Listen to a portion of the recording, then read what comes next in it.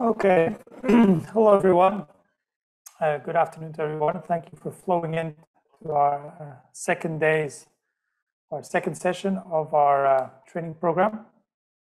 My name is Killian Lobato, and I'll be co-chairing this session with Guilherme Gaspar, also from the University of Lisbon. Okay, so for those of you who are not with us yet today, this is an event organized by several people. Along with me and Guilherme Gaspar, we have Korgel from the University of Texas, we have Carla Silva from CITEVE, and we have Paulo Ferreira from the University of Lisbon and also INL. Paulo will be moderating tomorrow's session on batteries, and Brian will be moderating Thursday's session on hydrogen. Also, we have our back office people who you can also send messages in the chat. We have Sheila and we have Vera. Right, just a reminder of today's program. So at 10 minutes past the hour, we'll have our first speaker, Syed Hashmi, and then that'll be followed by a series of speakers, which I'll introduce later on. At the end, we have about 30 minutes for our roundtable, where any questions which do not go answered during the Q&A session after each talk will be revisited by me and Guilherme and posed towards each speaker and panelist members. So I wish to, hang on, there's a chat here. Okay. So I wish to welcome Syed Hashmi. Syed Hashmi is a tenure-track assistant professor in printed electronics at the Microelectronics Research Institute of the University of Oulu, Finland.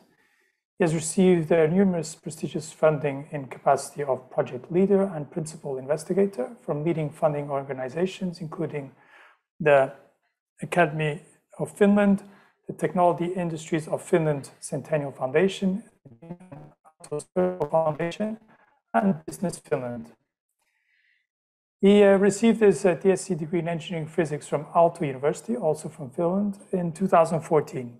Before that, he received his MSc degree in microbiology from University of Technology, and in 2009, a BSc degree in biomedical engineering from the Certified University of Engineering Technology from Pakistan in 2002. He has authored nearly 30 scientific publications, which have received over 1,000 citations. His research interests include solar cells, printed electronics, energy harvesting, solar fuels, printable batteries, and supercapacitors. The title of Syed's talk today is Carbon-Based Printable Perovskite Solar Cell Technology, an opportunity for low-cost bulk electricity generation. So the floor is your side. I'll stop sharing my screen. Hopefully you'll be able to share yours. Let me share my screen. Yeah, let me try. Can you all see it now? Yes, perfectly. Okay, great. Hello, everyone. Good afternoon. And thank you so much, Killian, for the kind introduction. And my name is Gufran Hashmi, and I have since last year joined Faculty of Information Technology and Electrical Engineering at University of Oulu. Before that, I was associated for more than a decade with Aalto University, Finland. And there you can see that I was, gradually increasing, in my career. So today, I'm going to speak about, one unique opportunity for all of us. And in a way that after my talk, you will realize that, okay, it could be a turning point. So as we all know that, the PV production trends, especially in Europe, has, they are drastically changed. And now the emerging, producer, as we all know, they are now mostly the PV production is happening in China, India, and also US. So when I was either a doctoral researcher or postdoc, so the question was that can we bring back the PV factories to Europe? Although there are some kind of activities, but as you can see here, it's declined like drastically. So I believe that EU is in a great need of low cost, clean and sustainable energy solution. And under this scenario, one thing happened, as you can see here. As a result of my postdoctoral mobility, I visited a Swiss company called Solaronics, and on the left side you can see me with Dr. David Martinho. And at that time, I was, I remained very lucky to work on a special structure out of variety of perovskite solar cell device designs in this Swiss industry. And on the right side, you can see that after 4 years in Aalto University, before my move to University of Oulu, me and my dear colleague, Dr. Taina Lamin-Maki, in a project, we were able to scale up this technology at Aalto University. And the first publication, I have provided the link, you can all kind of explore it. And then why it is so interesting, it is because, as you can see, and then maybe if somebody is a solar cell and especially a perovskite solar cell researcher, as there would be other people and other speaker speaking about it. So you can see that, okay, within a decade, it's solar to electrical energy conversion at the scale of like lab size solar cells has drastically improved. It never happened, to the best of my knowledge, like in any other kind of technology. And this is like a single junction, conversion efficiencies. However, there is also like this tandem structure with silicon and other technologies, like is also like drastically improved. But the thing is, of course, like, this is all like, amazing.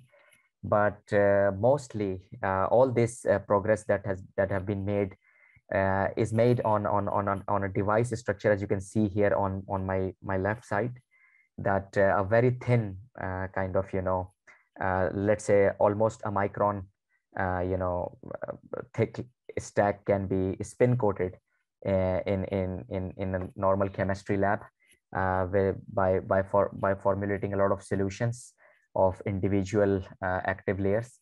And then, like, you can also fabricate, you can deposit through vacuum deposition or like thermally evaporated metal contacts.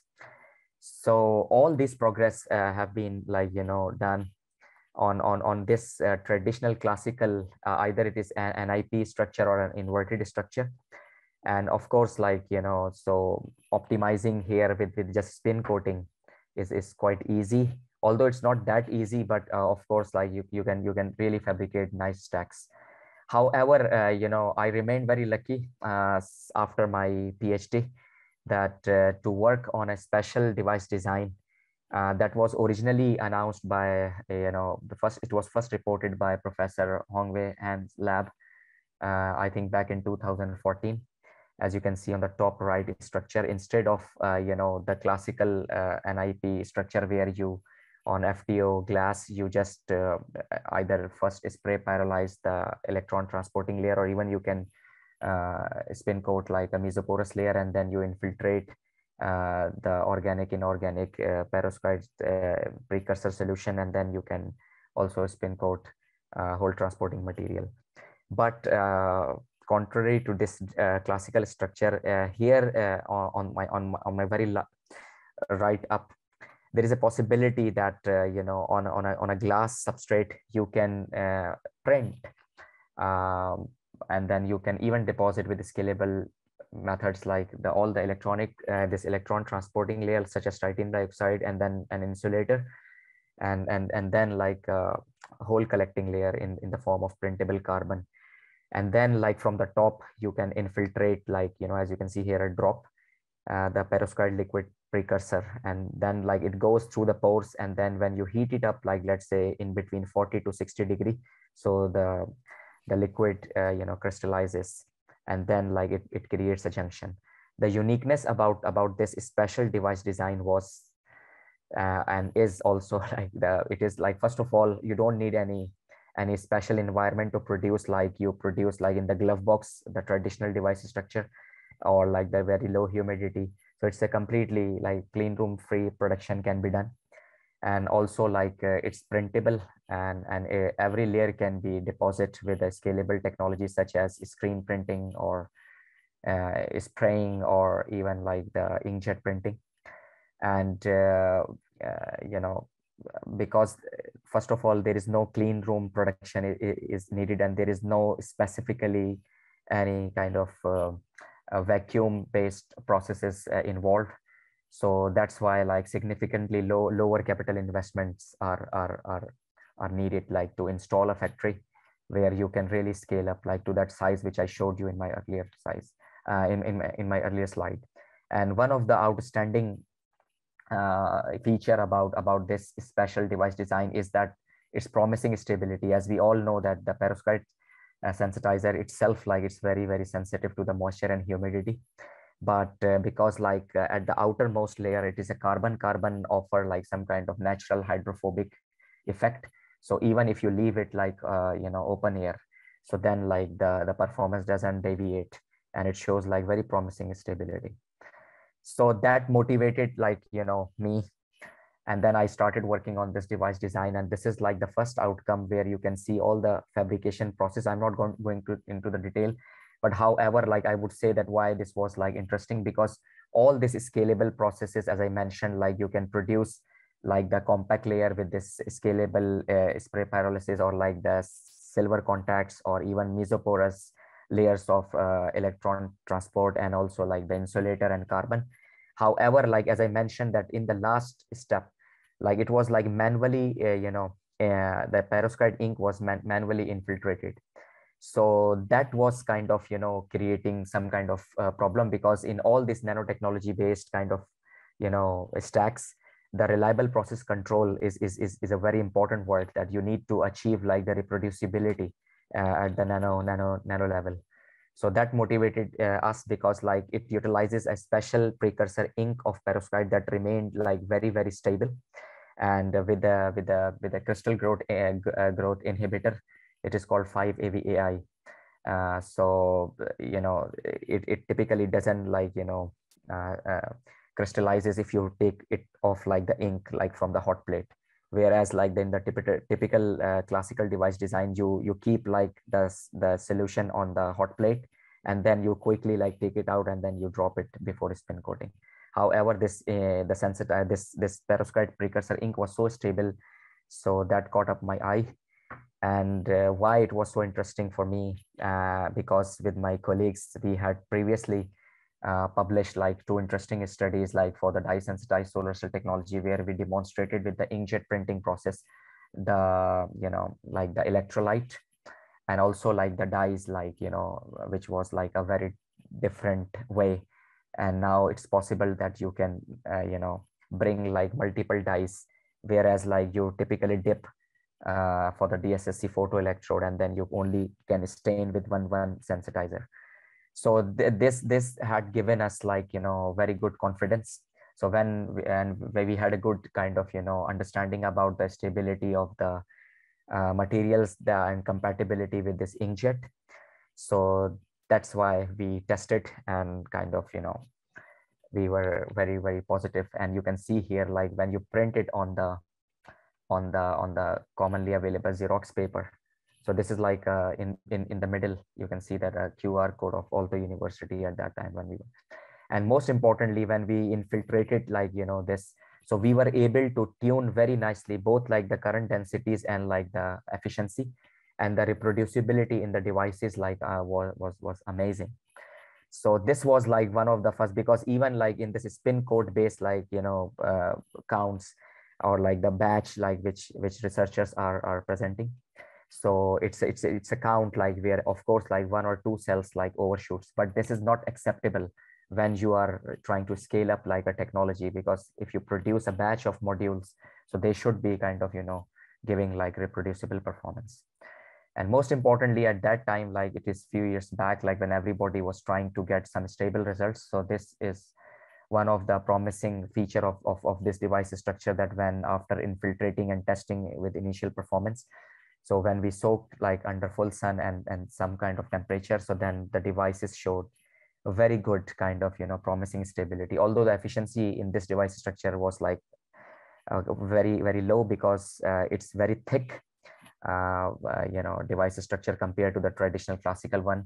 It's almost like 14 to 15 micron. I will explain in the next upcoming slides.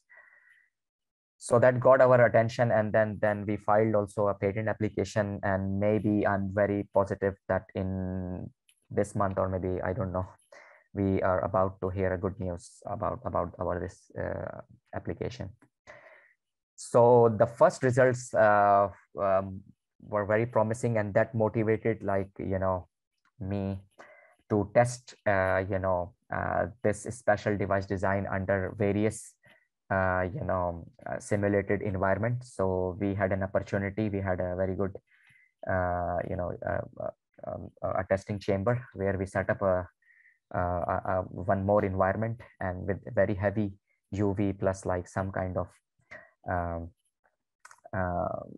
temperature, we try to investigate again like without encapsulating the device. So here you can see that until 200 hours the devices shows like a very good performance. However, after that it started like declining, but even like continuous 200 hours like were a great kind of promising results, and even without kind of encapsulation. So then you can see this lead appeared like at the corner, that is a sign of like degradation.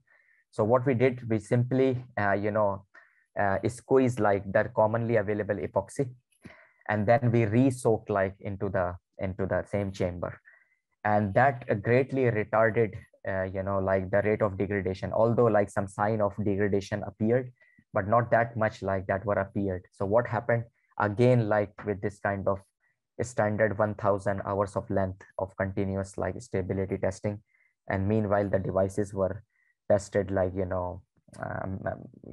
periodically, but like it passed like and also like again like that we were not concentrating on efficiency, but we were mostly at that time like the stability was a great issue. So these two promising results like went to very good journals. And again like we had an opportunity then, because it was said that the perovskite cells cannot survive like in this humidity or the humid conditions.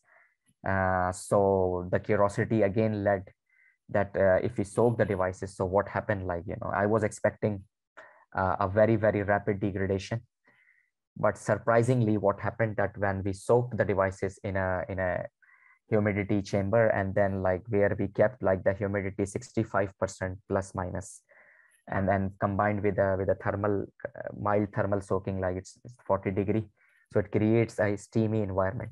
So as you can see here, the device that shows like very high hysteresis in the beginning. So when we soaked it, like, so surprisingly and shockingly I would say that it drastically the performance not only improved, but like the hysteresis was almost like vanished. And if you can see, like, is this device which is soaked for almost like 200 hours, and only marginal sign of degradation were appeared at the corner, and like within the pores you can't see. And then like, and you can see for the first time we observed a drastic decrement in the overall cell resistance, whereas in our previous two results, like this resistance and is both like the efficiencies remained like very kind of stable.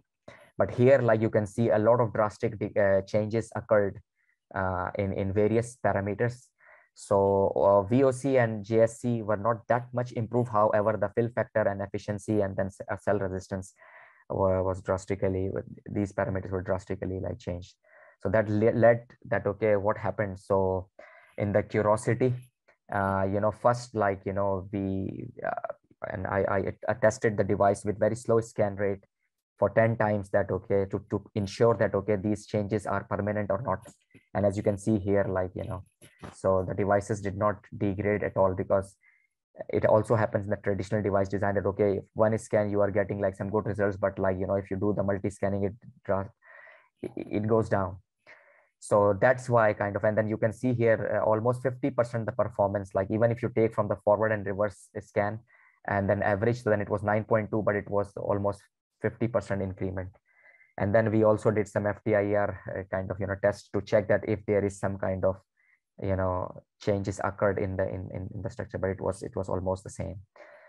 So then like that led to the curiosity that what is happening like in the structure. And then we found that, okay, a surprising perovskite crystal growth. So it was not possible to see through the pores, but as you can see, if you remember like my previous slide, some sensitizer came out like, and so from the corner, like we started like imaging over the different period of time. And here you can see that in the beginning, it was like kind of like when it crystallizes, so that they remain small chunks. But over the period of time, like they start fusing together, and then they were converting into like this kind of like big crystals. And this, on my left side, if you see the XRD, spectra. So then this 14.1 degree peak, we all know now, like it belongs to perovskite crystal, and over the period of time, this peak elongated. That confirms. And then also like we also did some very simple 4 probe measurements, like the sheet resistance test, and with a blank or like even if you don't infiltrate, so the sheet resistance of the carbon electrode remains like around 14 to 15 ohms square, ohms per square. And then like when you infiltrate the ink and then you crystallize it, so then it decreases down, obviously, because like this crystals makes interparticle connection. However, after the HTE treatment, and as a result of crystal growth, it was further improved, and that's why like the sheet resistance were further like decreased down. And that's why we believe that, okay, this like as a result of this crystal growth, it improves the interface. So there are like other people and the researchers have reported other techniques in the traditional device design, where, for example, here in this case, like, some template, this polymer, were used with different concentration in the ink of perovskite in order to achieve large grains. And that is a sign again, like, so it is again an evidence. But that time, like nobody believed that, okay, under the high humidity you can achieve like, or you can grow crystals. And what happened that after like, when we soak the devices again, like for a humidity, not humidity, but a full sunlight light soaking test at maybe 40 degree, it was, you can see from the link, like the details of the experiment. So this again like remained like stable, and that created like a lot of excitement that, okay, for the first time, there is a possibility to do a lot of things. And then like, unfortunately, like, and if some perovskite solar cell researchers are listening, so I would appreciate them that, okay, I would motivate them to always also measure the cell resistance. You can do it like with from the slope of the JV curve, and then kind of, because it is like overlooked. And for example, in our device structure, which is 10 to 15 times thicker, so you can see that, okay, like this is one of the critical parameter without going into the deeper in the science. So you first thing you need to decrease down like the cell resistance. And as a result of this crystal growth, this was possible. So that made a lot of excitement. And then like we contacted the local funding agencies, and then Business Finland listened to us. And then we were awarded like a project called Printed Perotech to see the possibility of the commercialization. So with the local, glass industries who are producing in Finland, very, very interesting building components. So we try to explore like the potential. So although I'm showing you only like this kind of technical development, so we further scaled up the technology, and then we tested a lot. And as one of the example is that you can see here, I think the active area was more than 236 square centimeter, and then there was a very good efficiency were achieved, and then like you can get very good open circuit voltage, and this is serially connected monolithic style, so that's why the voltage adds up but the current almost remains the same. So it really like and then like if like a few people can scale up and in a complete clean room free environment, so that is an opportunity for almost every European country to rethink that, okay, Can we install like, some low cost factories? And then after concluding that project, so then again, one more funding was awarded.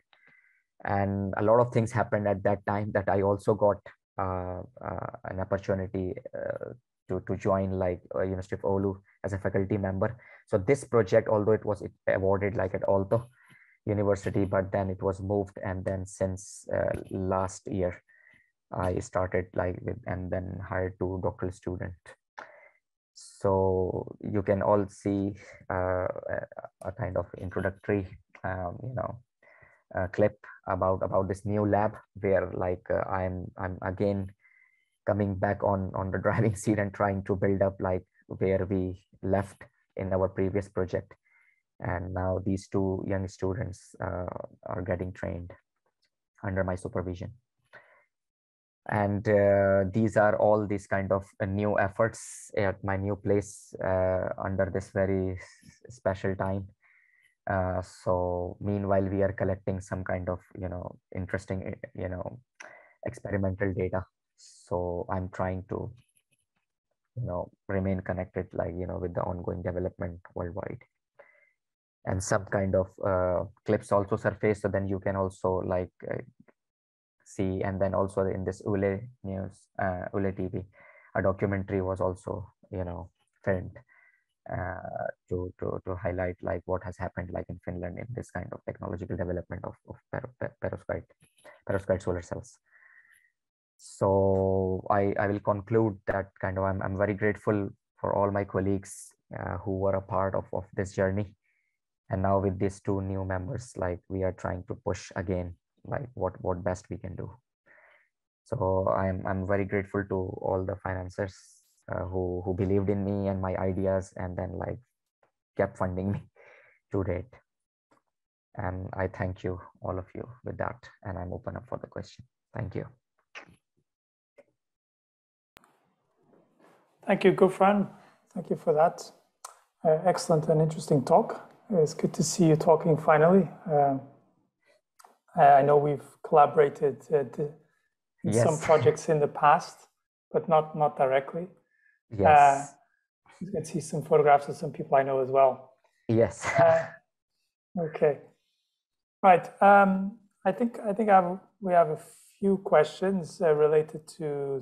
We don't have much time, so a few questions relating to scale up. I think maybe what people would like to know is what differences did you observe in the devices when you scaled up?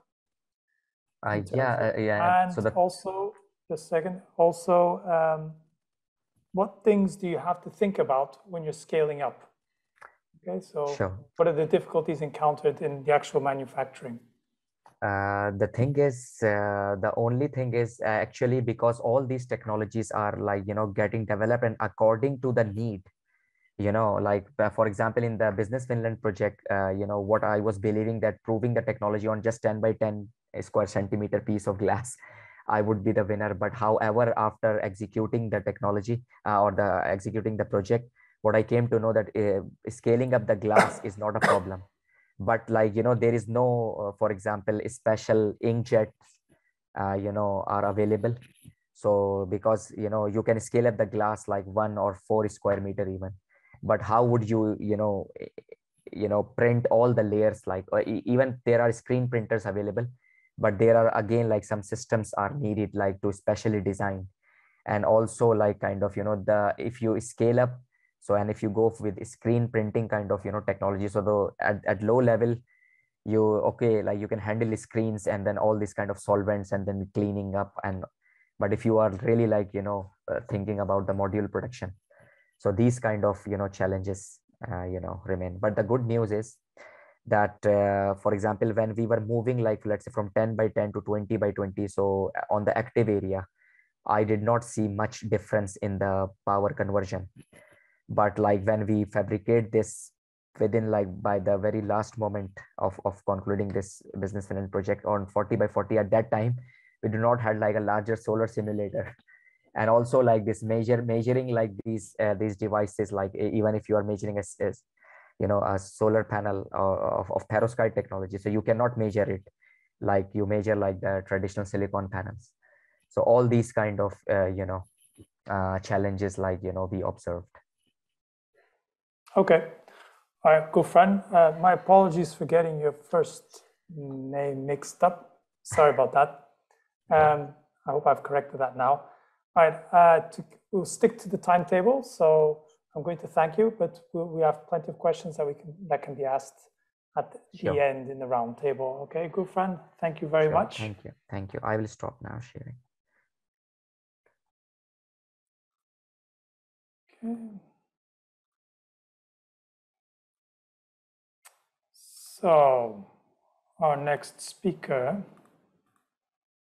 is Guilherme Gaspar. She is currently a postdoctoral fellow at the Institute of Photovoltaics de Île-de-France in Paris. She's developing novel materials for affordable solar cells. She's an engineer trained in liberal arts and is passionate about using technology to create impactful, sustainable solutions for the future. Her goal is to take affordable and clean energy solutions to the doorstep of every individual on our planet. She has been named as the Female Science Talent of 2021, a Future Leader, Energy Leader 2019, 11 in the world by the BP PLC, and a BP Scholar in 2019, and one Young World Ambassador of 2019, along with the youngest International Energy Agency delegate in 2017, and also an emerging young leader in Asia 2015, and Young India Fellow 2015, etc., etc. So, a very promising career. Her talk today is on charge-based carrier-selective passivated contacts for silicon solar cells. So, Guilherme, the floor is yours. Okay. First of all, a very warm welcome to all of you across the globe. And today on day 2 of Net Zero Climate Emissions Program, I will be giving a talk on charge-based carrier-selective passivated contacts for silicon and solar cells. Firstly, my apologies for the technical difficulties. We did a background check day before yesterday, but still what happens beyond our control, digital age. Okay, so about the topic, I explored this area during my PhD and found very interesting insights, which I will share with all of you today.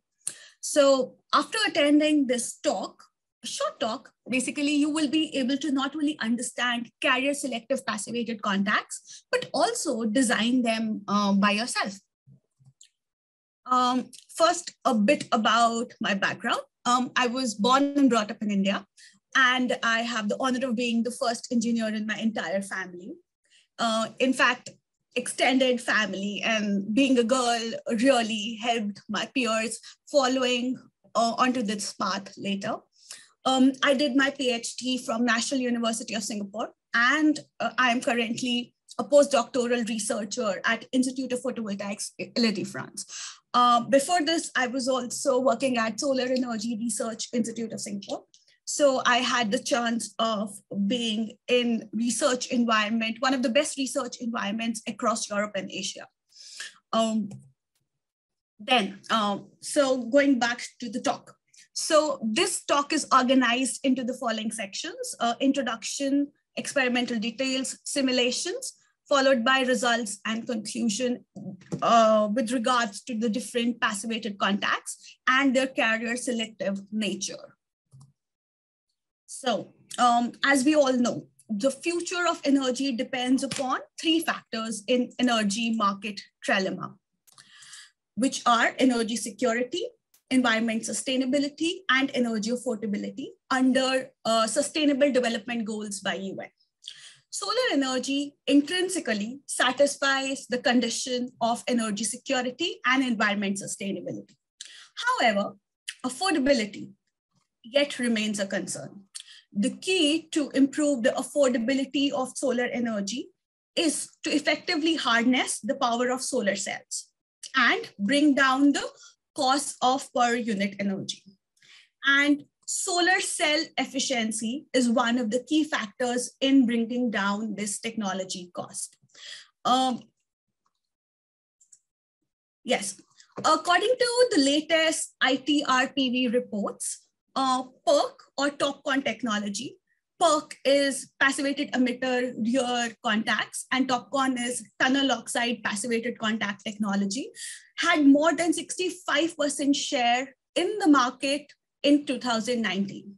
And as per their forecast, this share is only going to increase to 80% in the coming decade, which makes the passivated contacts taking more and more market share in the coming years. This not only shows the industrial faith in the robustness of the technology, but also its cost effectiveness. And if you look at the market prediction data, this passivated contact technology might even be able to bridge the gap between heterojunction technology and monopassivated silicon contacts. So this has a way to go forward. This technology is not only industrial, low cost, but also becoming more and more efficient with new upgrades in the market. So yes, it is worthy of putting our weight behind it if we want to green the planet with new ways of energy generation. So the idea here again is to improve the efficiency in solar cell.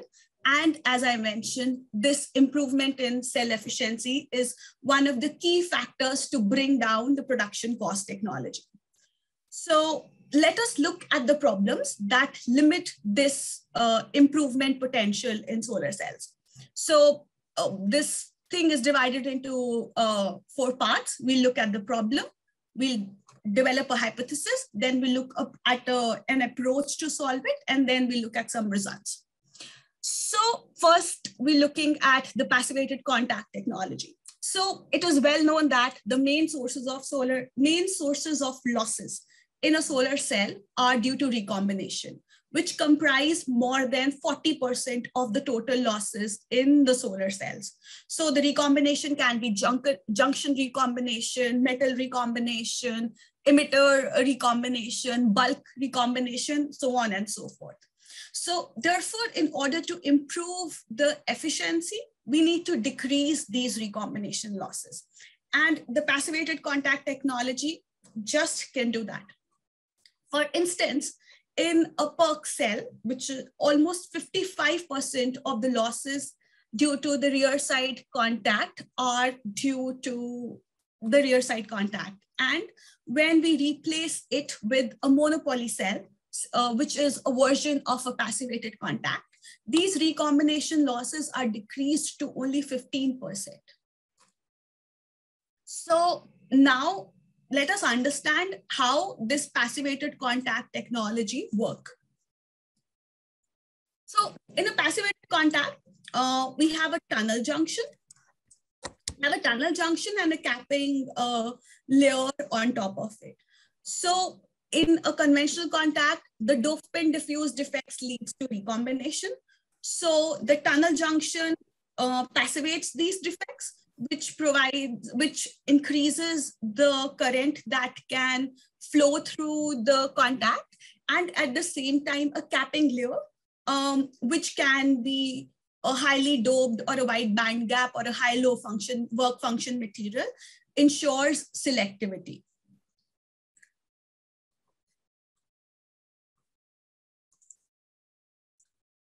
Yes.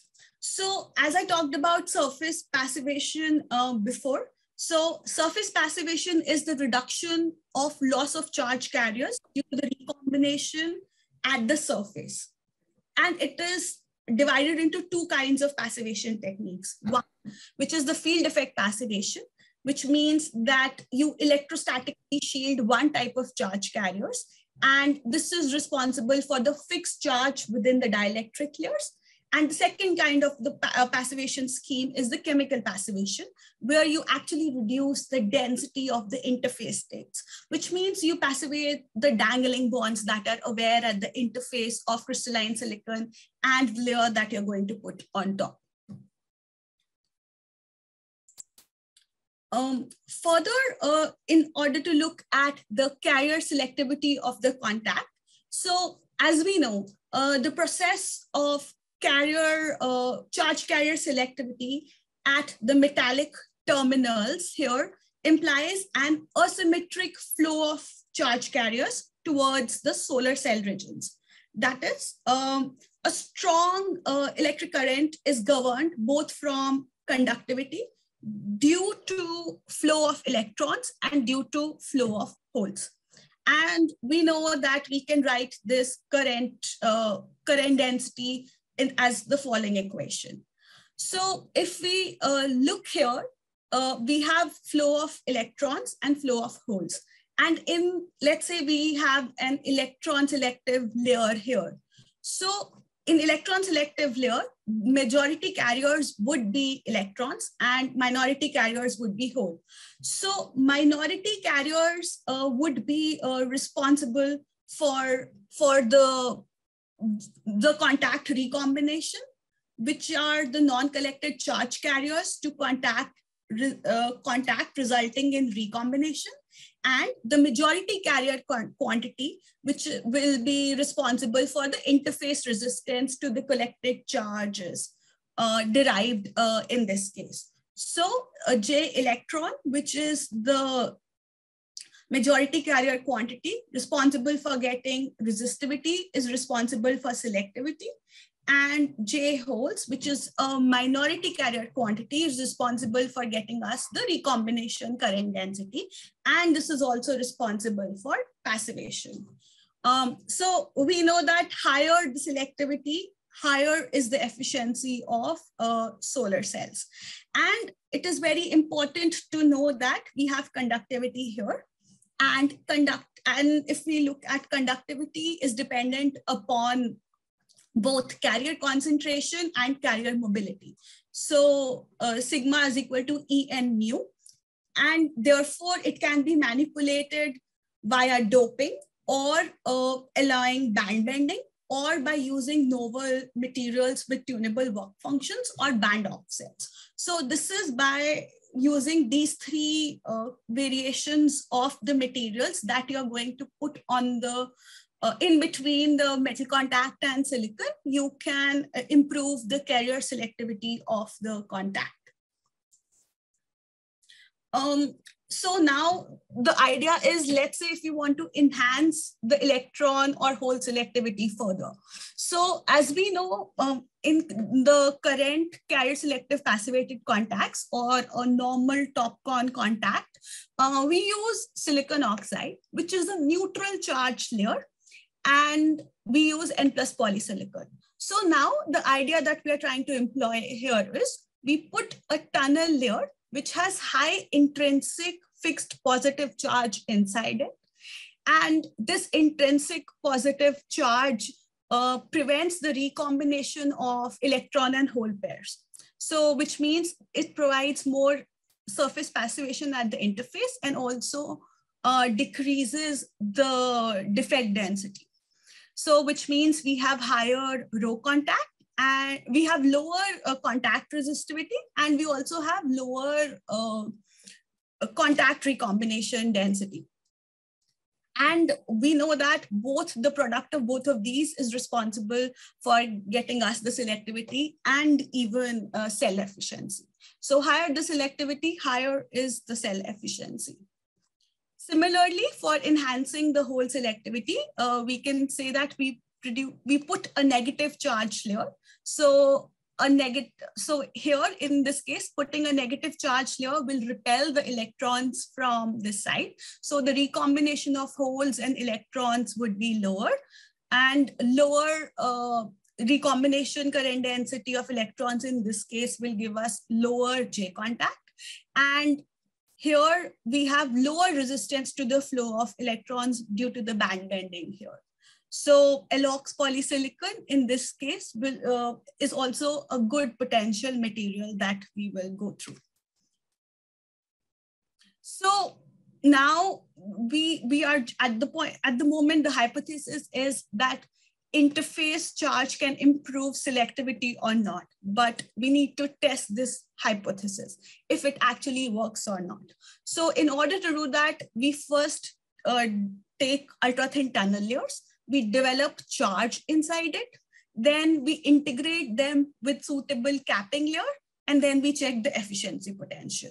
So we use that for a different number of layers. So there are further details into all of these things. So for instance, as I mentioned, we screens reference silicon oxide tunnel layers along with LPCVD silicon nitride or ALD aluminum oxide layers with high positive or negative charge. And then we check the impact of surface pre-treatment, which means that it can have an H-terminated surface or an OH-terminated surface.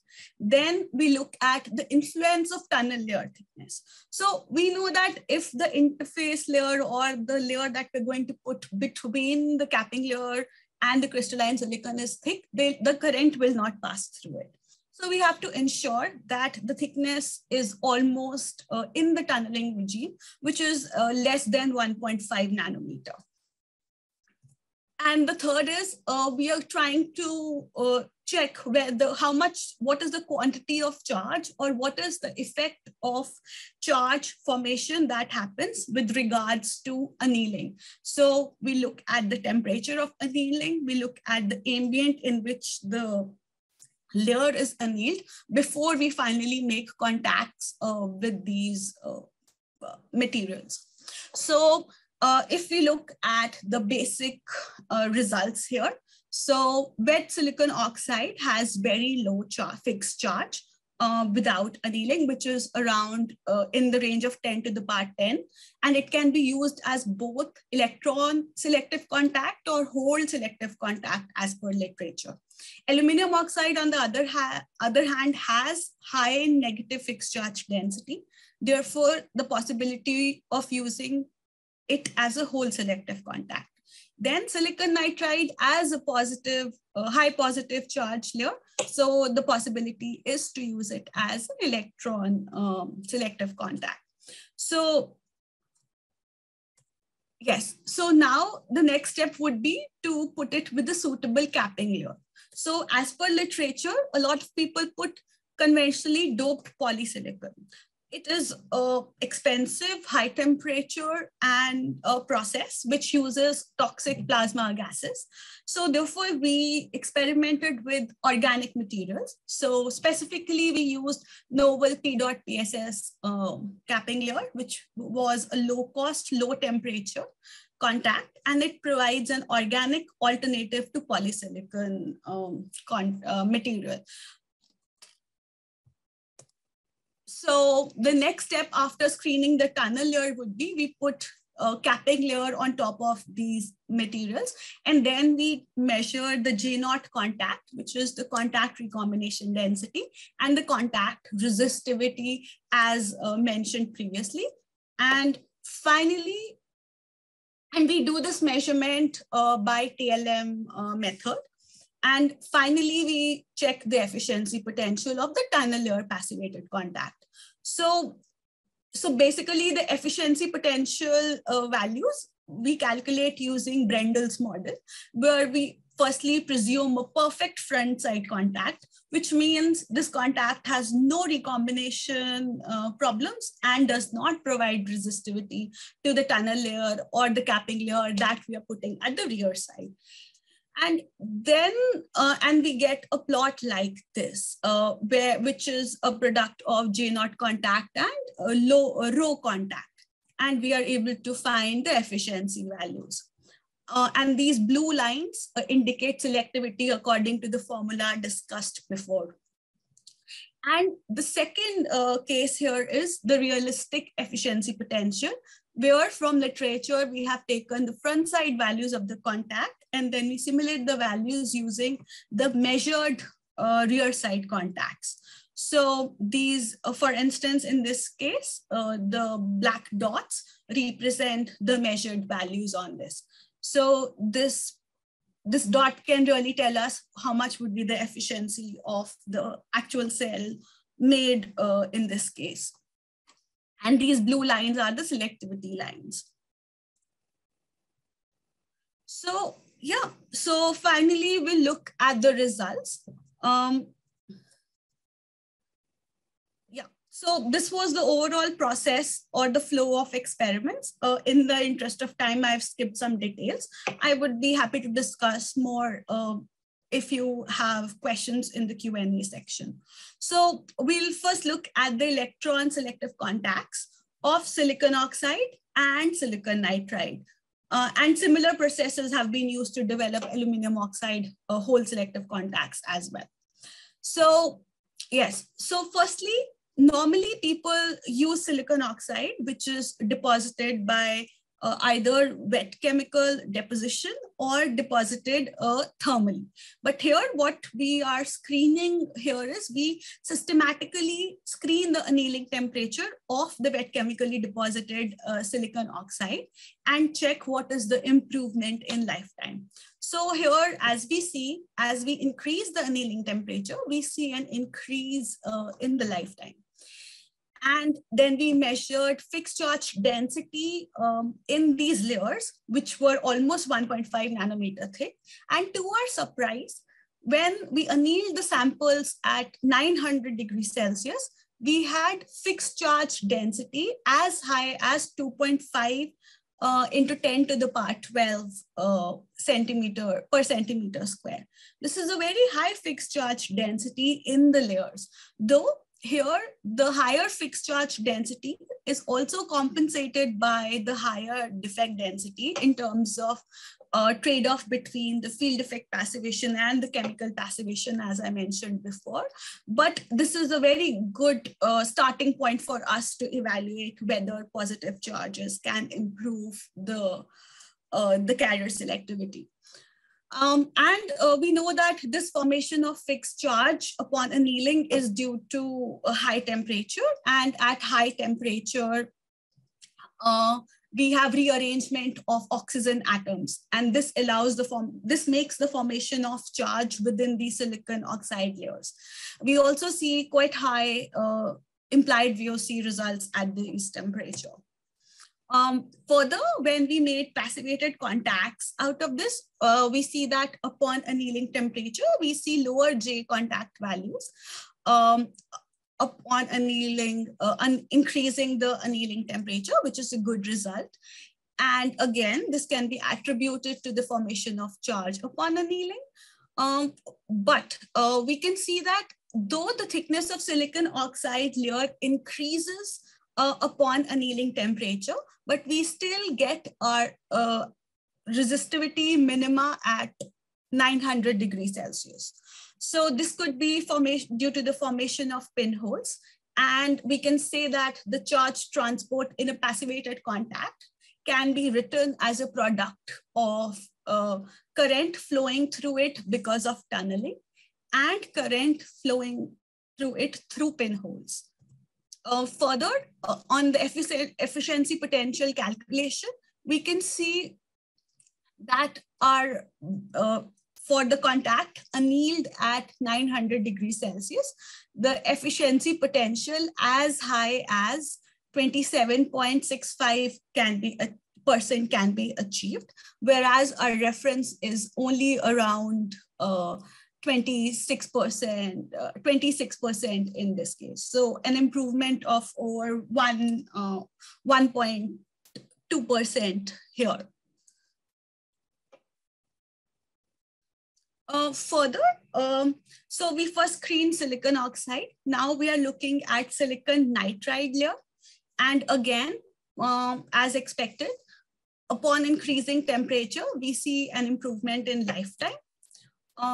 This improvement in lifetime here correspondingly is again attributed to the formation of charge.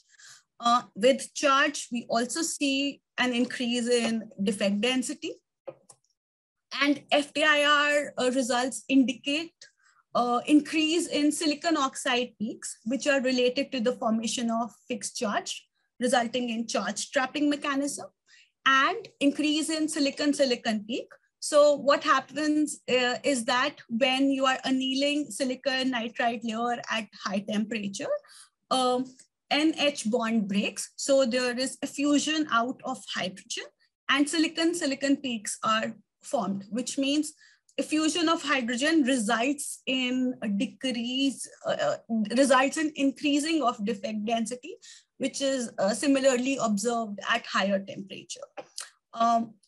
And again, we see a higher implied VOC at higher temperature. Further, we did another interesting thing. We varied the surface termination in this case, where H terminated surfaces were the HF dipped surface, and OH terminated surfaces were where we intentionally grew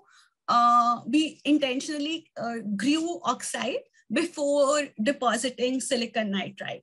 So as we can see, if we have an OH terminated surface, we result in better fixed charge, better lifetime, better implied VOC as well. So it is important, or it is good for the passivated contacts if we do OH terminated samples.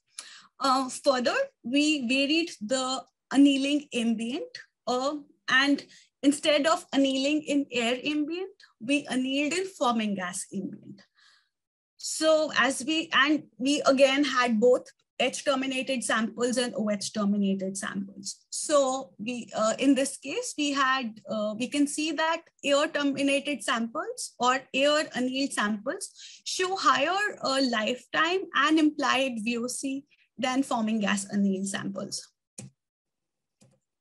But when we put these samples under microscope, we saw that air annealed samples were quite thick.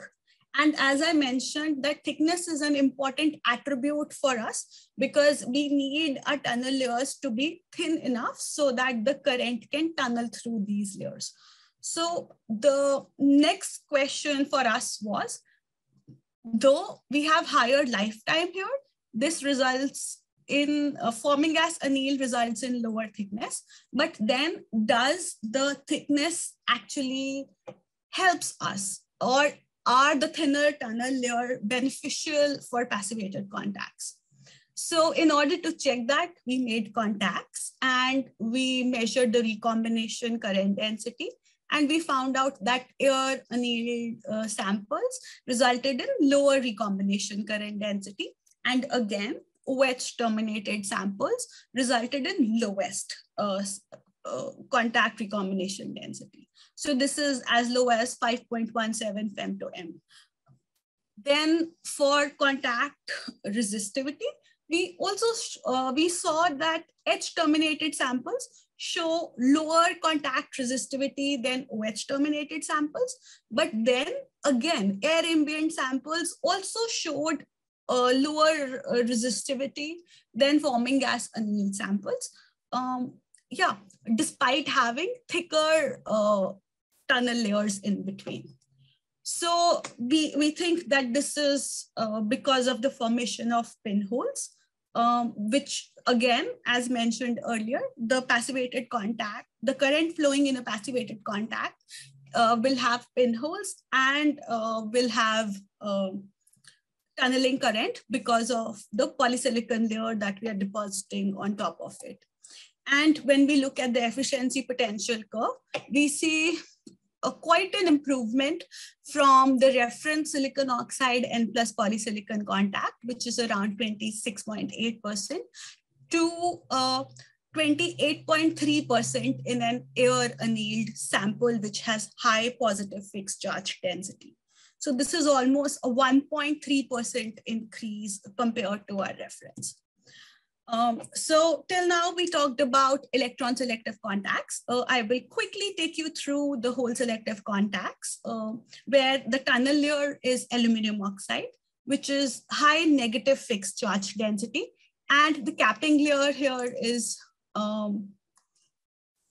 P+ polysilicon, not N+ polysilicon, P+ polysilicon or a P.TSS. So a P.TSS is considered to be a P-type semiconductor, has a behavior of a P-type semiconductor. Therefore, we used it, and on top of it, it was organic and low-cost material. So we screened the aluminum oxide tunnel layer. We studied various cycles from 1 to 15 cycles, where one cycle is around 0.13 nanometer. So we almost studied from 0.3 nanometer to 2 nanometer thick aluminum oxide on different terminations. So firstly, as we see for both H and OH terminations, as we increase the thickness of cycles, we see an increase in the lifetime. And this effect is more prominent when we have annealed samples, specifically above 7 cycles. And this is because for thicknesses greater than 7 cycles, we see a prominent formation of fixed charge density. And 7 cycles corresponds to around 1 nanometer. And we know that charge in aluminum oxide forms around 1 nanometer away from the interface. So all of these results are in cohesion with what is already available in literature. And we see also a lowering defect density due to thicker interfacial silicon oxide in OH terminated samples also. Colleen, yes? could I ask you just to wrap up, please? Yeah. Just that we're already 15 minutes late. Sure. So, okay. Yeah. Sorry about that. Thanks. Yeah, it's okay. So basically, yeah, so with the surface treatments, we see that with OH terminated samples, we have an intentionally grown interfacial oxide, which is thicker than the ones in H terminated samples. And this is confirmed by FTIR. And again, if we look at the efficiency potential curve, we see that higher in case of P.TSS samples, higher fixed charge at the interface improves selectivity. So this is the reference. This is the fixed charge above 1.5 nanometer. And lower J0 contacts promote high efficiency, whereas the case is not same in case of a high temperature boron dope system. This is because of dopant diffusion at high temperature that happens due to a charge compensation mechanism of boron. You can read more about this in the references below. And overall, does the interface charge improve carrier selectivity? The answer would be yes. A big yes for electron selective contacts. And for hole selective contacts, you have to tune the temperature. So the conclusions of the presentation are on the screen. We screened silicon oxide, silicon nitride, and aluminum oxide dielectric layers. With increase in fixed charge density, we saw higher efficiencies compared to the reference. And we saw that aluminum oxide P.TSS hole selective contacts have efficiencies above 26%. Interface layer is critical, and high temperature anneal leads to improvement in fixed charge and improved passivation quality. And again, air anneal and forming gas anneal makes a lot of difference. And so does the termination of different samples, whether it is H termination or OH termination. But overall, there is a trade-off that you're going to achieve between the tunnel layer thickness and the passivation quality. So I would like to thank all the collaborators and the institutions that provided the grants for this work. Yeah, thank you for your attention, and I'm happy to answer any questions if you have. Okay, Guilherme, thank you very much for your talk. We're going to have to move on straight on to the next talk, okay, to try to catch up on the timetable, but we have plenty of questions and we can try to ask some of them during the roundtable, okay? Okay. Could I ask that you stop sharing your screen, please? Great. Very well.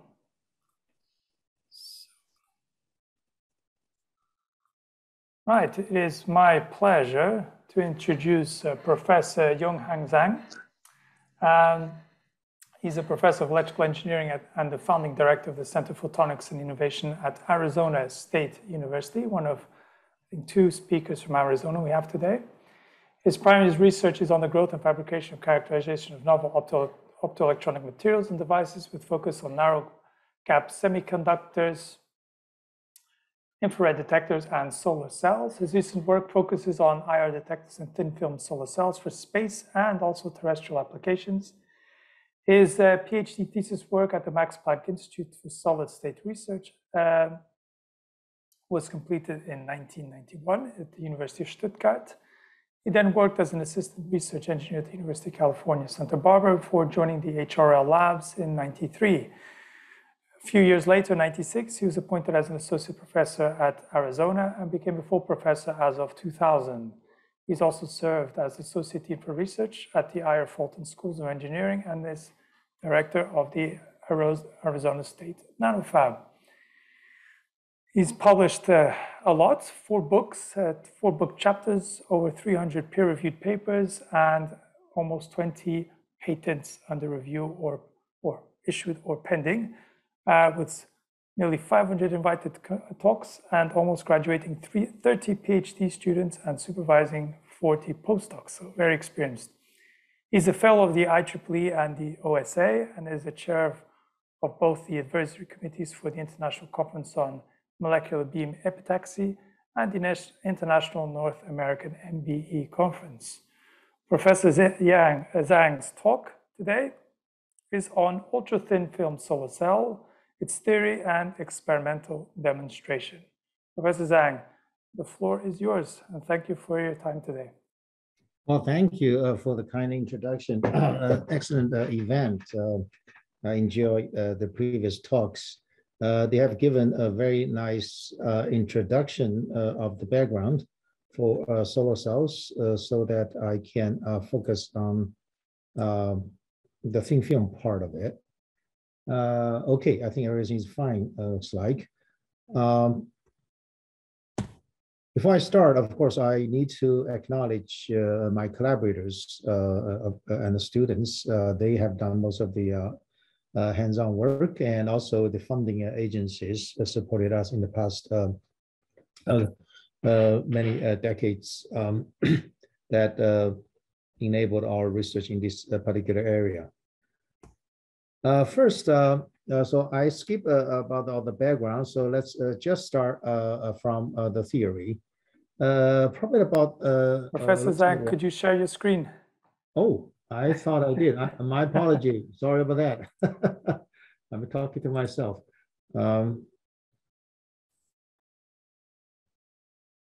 Okay, great. We can see it. Thank you. Yes, yeah. Okay. All right. Let me move these bars. Okay. Yeah. I'm sorry about that. And so everybody see the first slide, and the second one is just my acknowledgement to thank my previous students and postdocs, as well as the funding agencies. They have enabled our work. Okay, so I just start with a theory. So we developed we call it a semi-analytical model for solar cells more than 10 years ago. Time flies.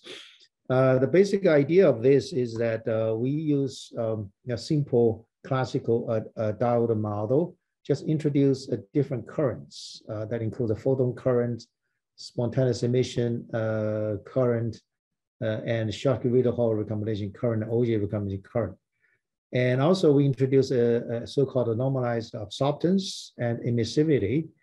To cut a long story short is that by doing so, we can really model many kinds of solar cells integrated as multi-junction solar cells. And we also even take into account the difference in refractive index and OJ coefficients. Anyway, so if you do that, and the calculation time needed is much reduced compared with commercial software package, right, which does purely a numerical calculation, and also give us a much better physical insight of solar junctions.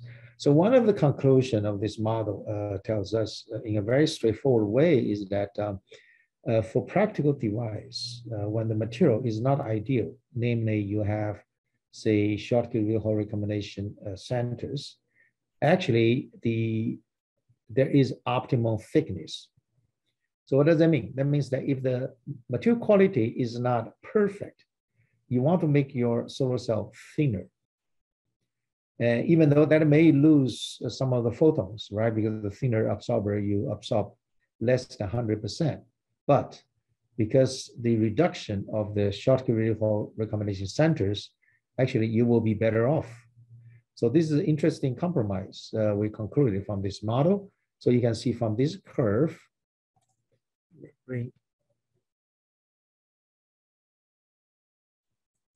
so you can see this curve tells you where the peak is. So when the material quality really bad, namely the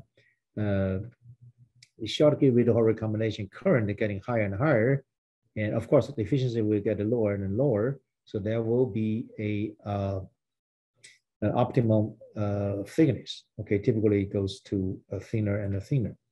So why this is important? Because this is quite important for thin film, such as cadmium telluride, and because it's polycrystalline material, and the material quality is not as good as a single crystal. So this theory has some interesting implication. All right.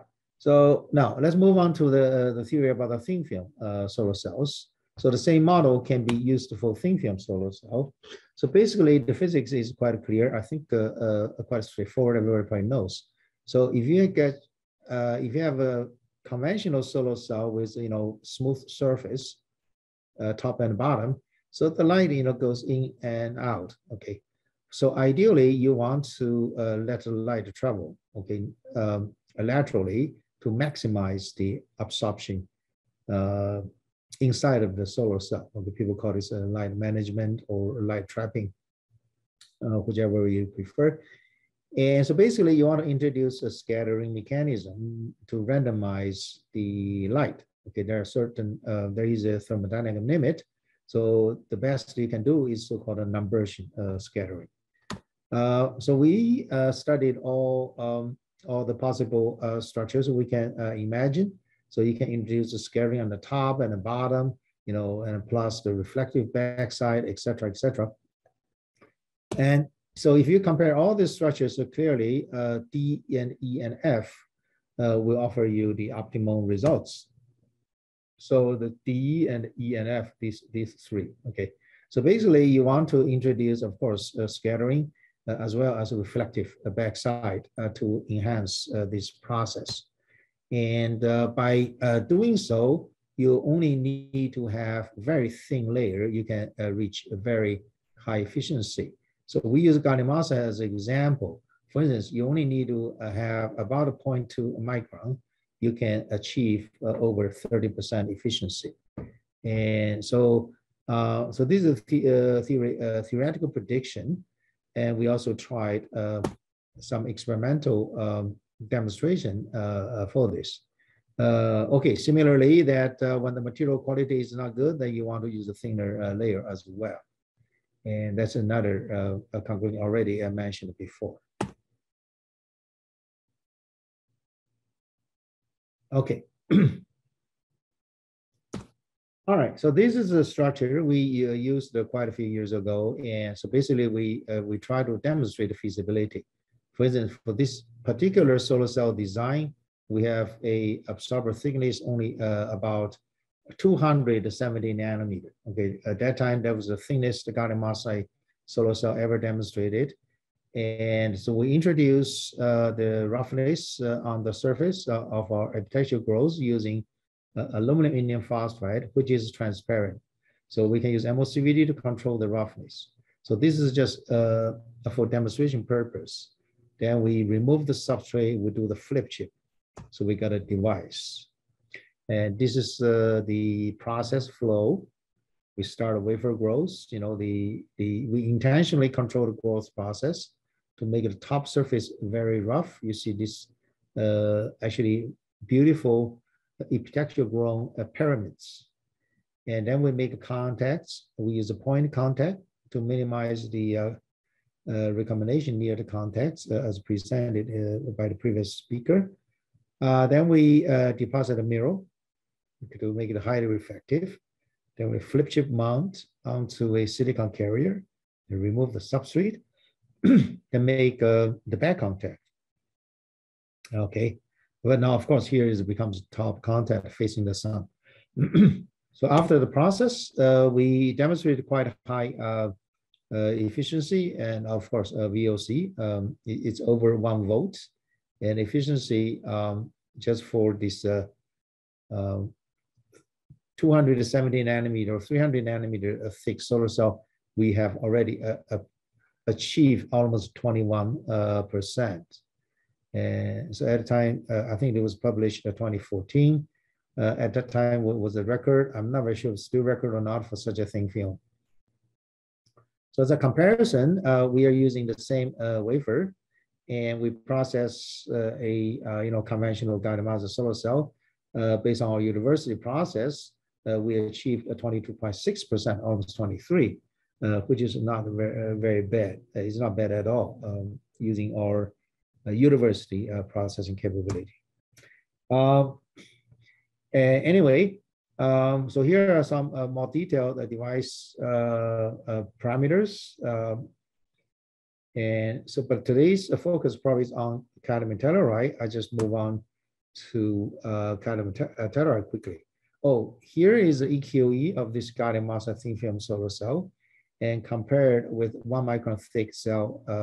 So you can see we do gain quite a bit for the short wavelength end. That's understandable because the carrier extraction becomes much more efficient for thin film.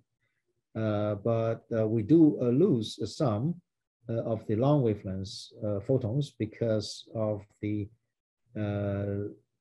light trapping mechanism, the scattering. By using only one surface is not sufficient enough. Our theory already predict that. So anyway, these are all the expected results.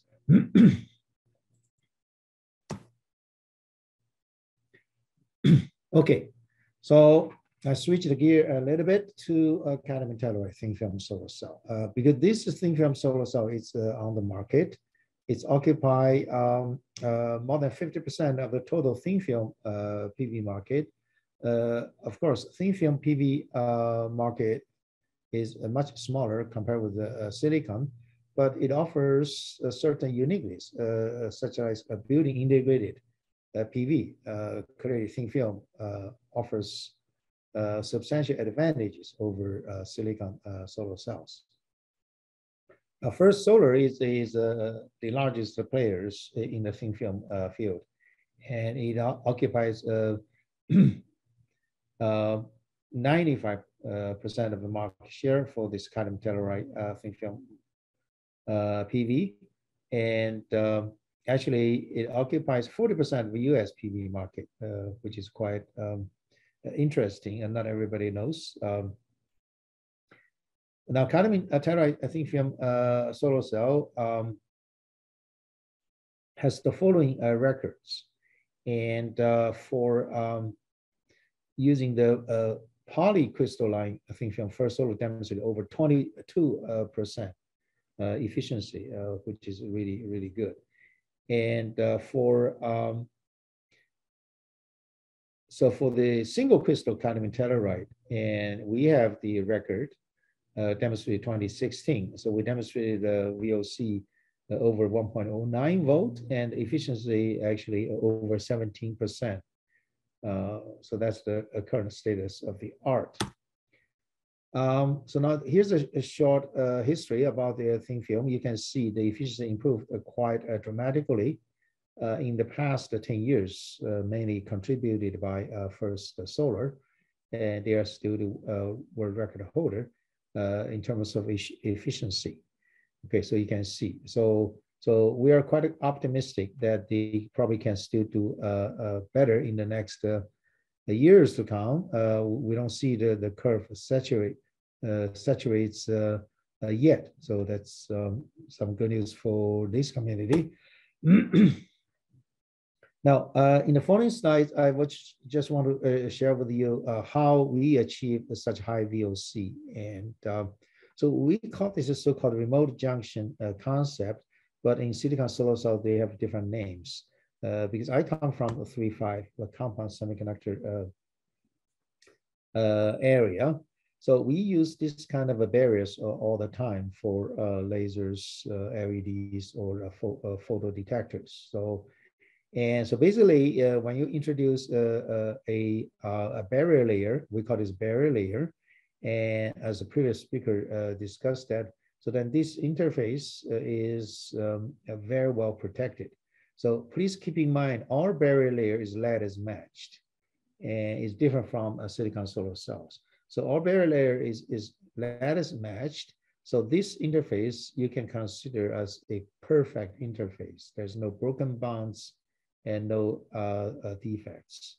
And our time result measurements of over a dozen samples prove that.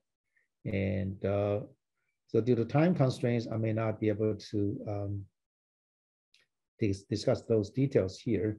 But anyway, so you can see using this one, so we can really confine the photo-generated carriers within the absorber, and they will not see the poor quality contact materials or contact interface here.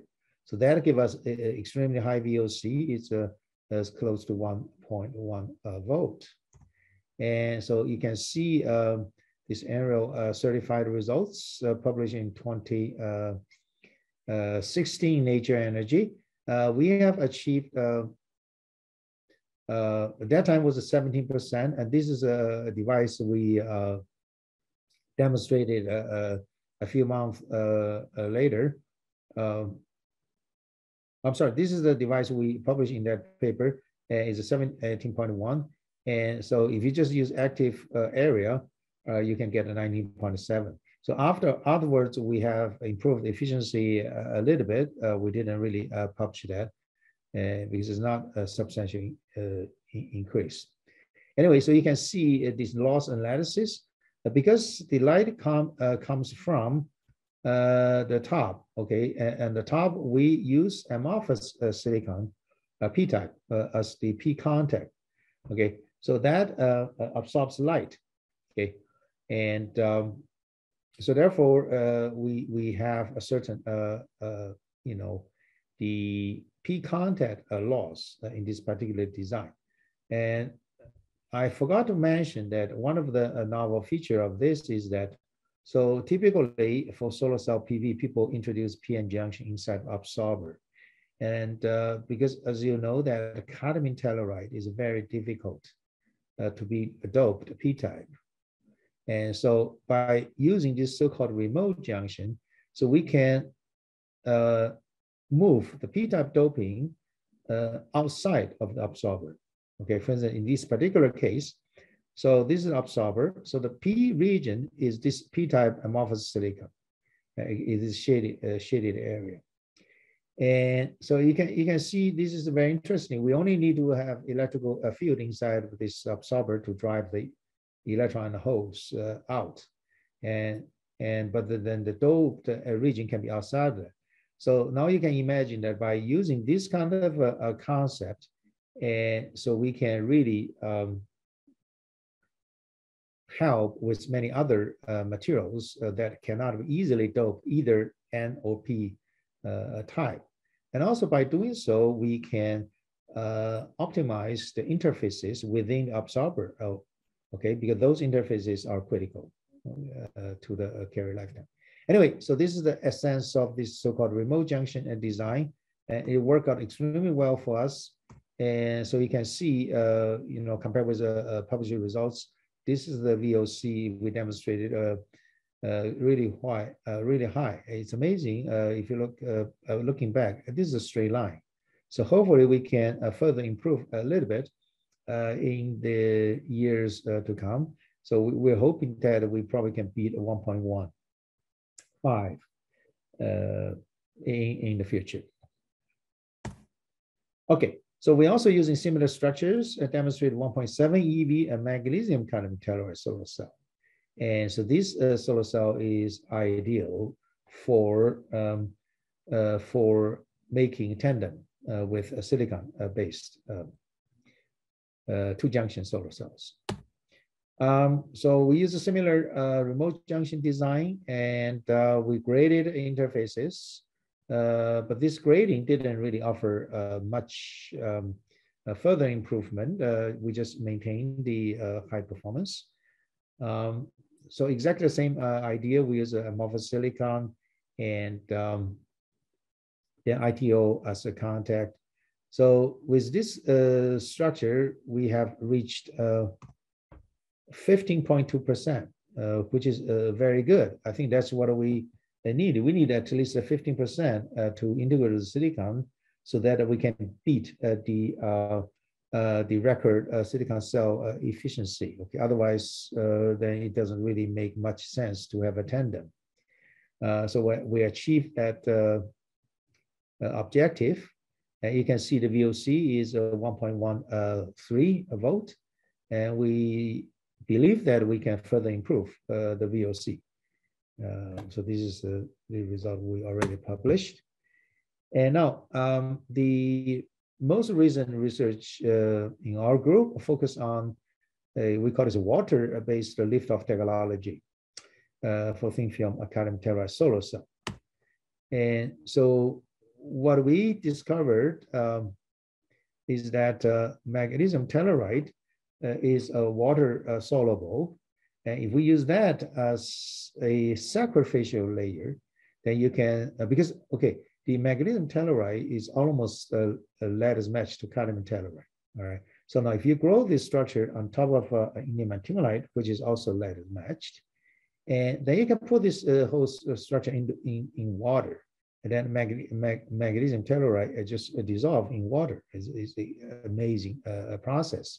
And clearly the substrate is intact, and so is the thin film, okay? So this process clearly is really enables the reuse of the substrate, right? Because we don't etch the substrate at all. You just need to clean it. Just use water to clean it. Then you can use it again for MBE.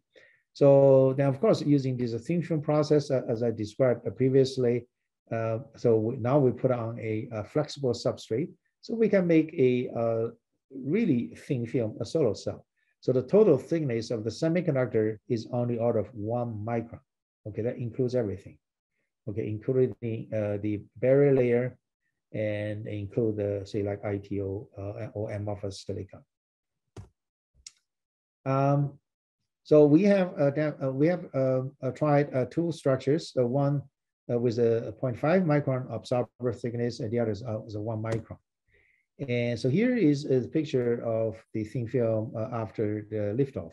So you can see very shiny and smooth. This AFM about morphology.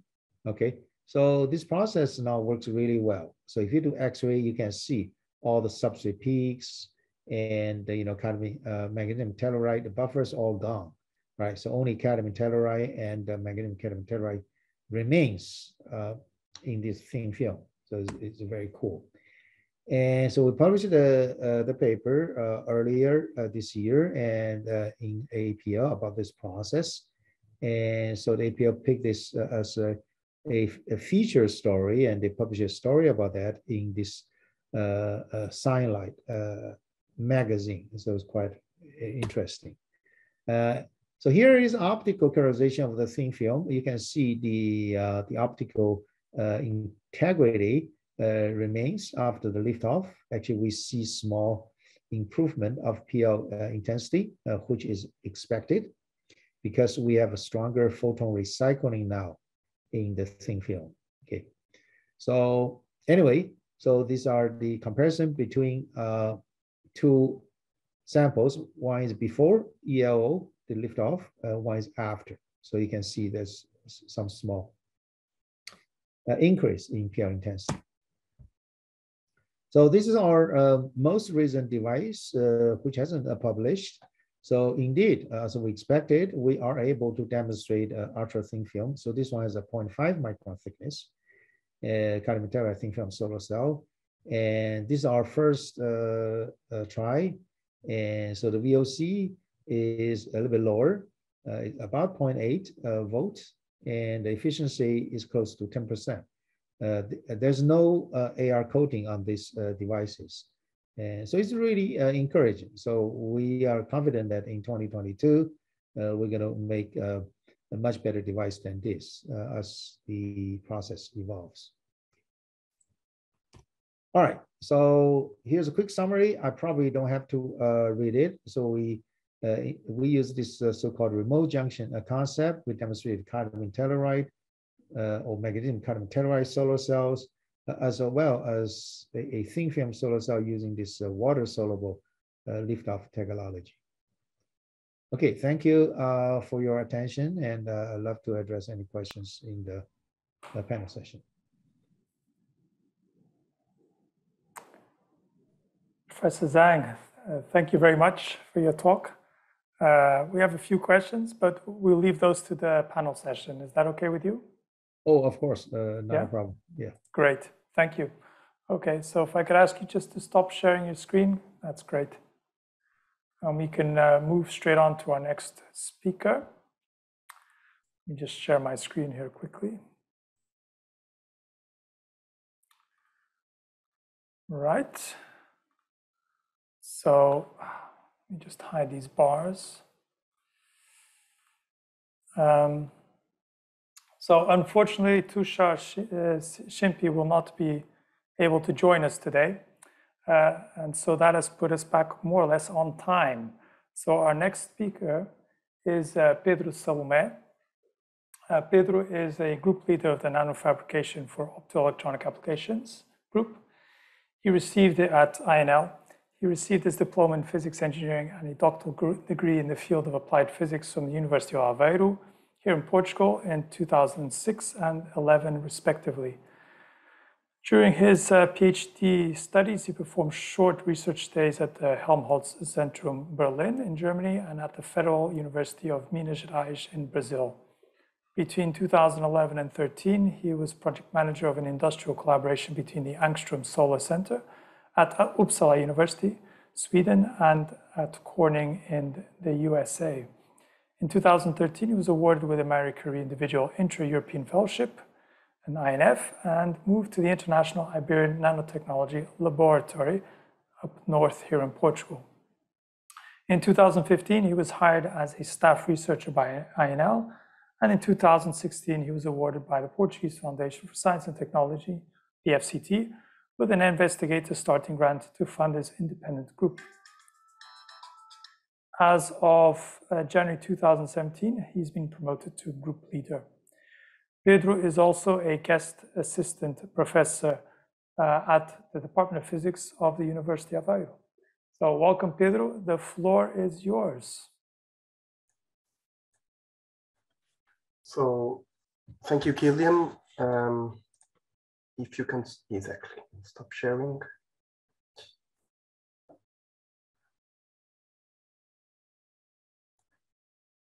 Put it to full screen. I hope that it's working. It is. We can see it perfectly. All right, it's good. So thank you for the introduction. It has been a very interesting session. It will be hard to follow the same level as the other speakers, as the talks have been at an excellent level.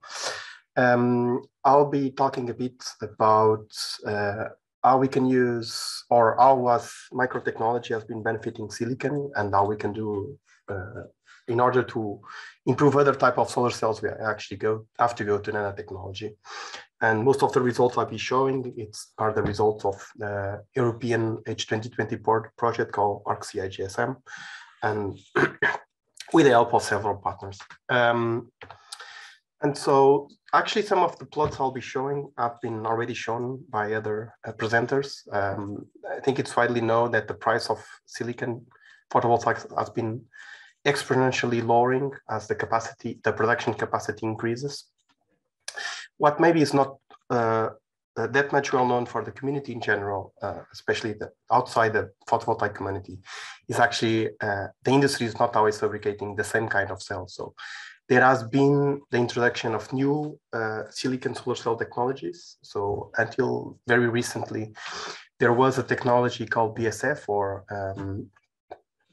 back surface fields made of aluminum that dominated the market, and we are now in a transition period where we have passivated emitter and rear contact technology, also called PERC, which is now starting to entering into the majority share of the production. And also, as one of the previous speakers mentioned, there are other technologies appearing, and we are trying our best, the researchers in the industry, to accelerate that transition, because these new technologies are significantly better.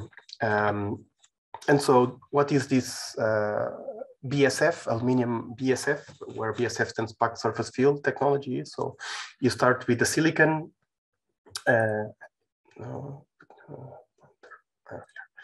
We start with the silicon wafer. We actually texturize the surface for optical properties. Then we do some doping to create the PN junction. We passivate that with the silicon nitride, which is also an anti-reflective coating. We do the contacts at the front by front side metallization. And in the back, we have aluminum, which creates a back surface field, and it's the other electrode. And this creates a few interface problems. So a few technologies have been appearing, like the PERC I was mentioning. So the PERC is passivated emitter and rear contact. What happens in this, in comparison to the previous one, is that we have now a point contact. So there is a passivation layer or a capping layer, like the one at the front, usually made of silicon nitride. But on top of that, you actually put a passivation layer made of aluminum oxide. And you locally dope the contact so that you create a back surface field. So this improves a bit the efficiency. There is another version of this, which is the one on the right, called PERT, which is passivated emitter rear totally diffused, where actually instead of passivation, you actually put a back surface field through doping heavily doping phosphorus. And there you only put the silicon nitride as a capping layer, but still you have contacts in the form of point contacts or line contacts. A mixture of both, which is starting to be talked about, especially in the European industry, is a TOPCon technology that stands for tannol oxide passivated contact. And here is a mixture of both, where you still have the phosphorus dope, but on top of that, you have a really thin tunneling layer made of silicon oxide that has enough properties to passivate this surface. And then what has been developing, these structures, they actually have been patented between the 70s and the 90s, except the TOPCon, that's a more recent one. So in terms of laboratory, they are known for decades now. What has been improving is how the industry produces these things. So here is a typical image of a PERC device in 2011, and you had huge contacts and the lines look terrible and these kind of things. In 2019, the dimensions are significantly lower. You don't even need anymore to have a fully covered layer. So the processing has been improving significantly. As you improve the capacity, it's a question of lessons learned or learning curves. And what I was mentioning about the technology development, this reflects in the efficiency performance. So silicon crystal has been mostly flat in the last 20 years. There is a technology appearing, which is the heterostructures of the HIT. The industry doesn't like that very much because it needs to significantly change their fabrication processes, but still it is gaining some interesting due to the fact that its efficiencies are already higher. And so that technology, instead of having passivation contacts, they have selective contacts to amorphous silicon structures and these kind of things. Even though in the lab, there are almost no developments in terms of efficiency, but rather architectures and production technologies. In the industry, that's not true. The efficiency has been increased, of the champion modules has been increasing significantly. So, and this plot, I like it because it actually shows quite this BSF is being translated into the PERC. So PERC has been consistently getting higher efficiencies. Then we have PERC plus, and then another variation of the PERC, which is kind of a PERT actually, but anyway. And in terms of industry, what has been improved has been mostly through passivation and that implies changes mostly in the open circuit voltage, which is reflected on this part of the plot here. So the industry is developing a lot, while the technology, in terms of fundamental know-how, it's kind of stable. And this is quite interesting. So I was hoping to see this plot before. People always show this plot. It seems very, with a lot of points, a lot of lines, but for the people that I've seen for the first time, this is each dot and line corresponds to a solar cell technology.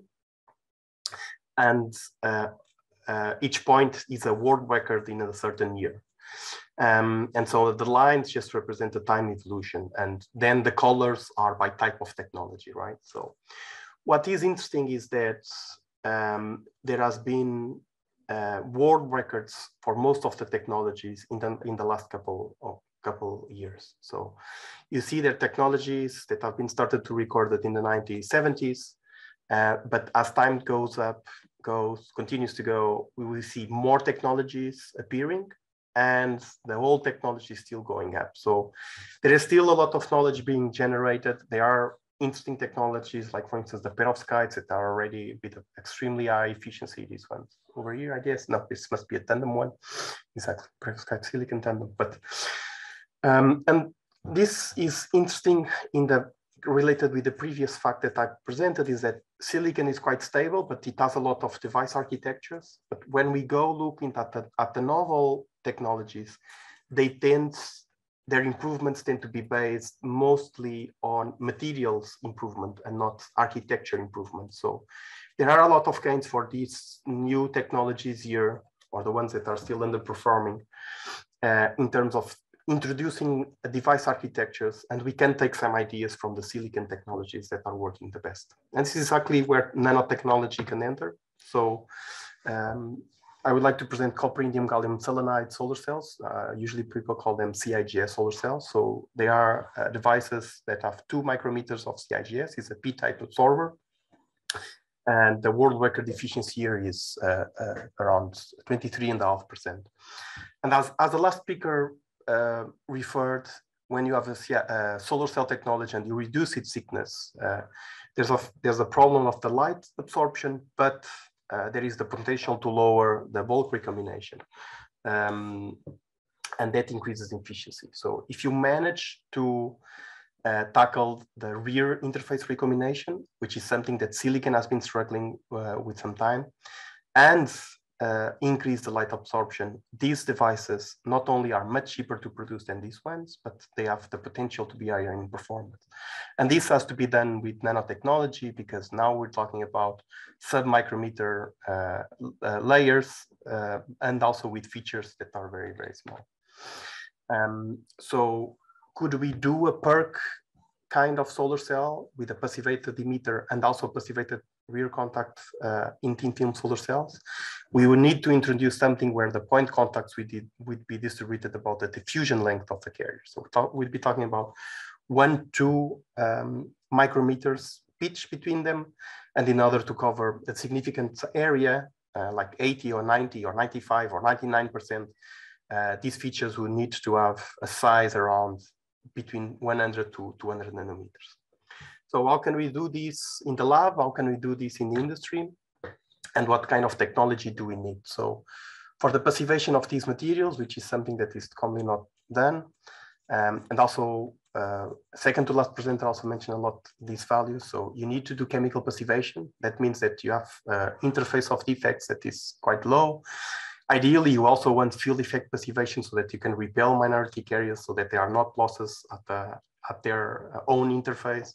You want to introduce light management and still continue to have good contact properties. And on top of this, these layers have to survive the rest of the solar cell processing, which in the case of the CIGS means going almost to 600 degrees in a selenium atmosphere, which is quite harsh. So how can we do these point contacts? So here we introduce 2 different things. We introduce line contacts that can be done by conventional industrial lithography, optical lithography. And we will be demonstrating that silicon oxide, like in silicon, for CIGS is also a good passivation material. And here we even use chemical vapor deposition as large-scale industrial technique. So we can do a conventional lithography process where we have the resist, the development, the etching, and exposure, of course. And we have these lines here, which are the exposed contact and then silicon oxide. But we also wanted to try point contacts. In that case, you have to go to much smaller dimensions. And then we need to go to E-beam, which is it's the best tool to do nano features, but it takes hours, if not days of exposure. But we ended up with features like these ones. And these dimensions are actually quite small. So these point contacts, in this case, they are separated by 2 micrometers and they are 150 nanometers in size. This gives us a passivation area of 99%. For the line contacts, there is a compromise because you don't manage to do the lines as small with photolithography. So they are around 1.1 micrometers. And then in order to have a significant passivation area, you have to have a distance between them or a pitch around 2.8 micrometers.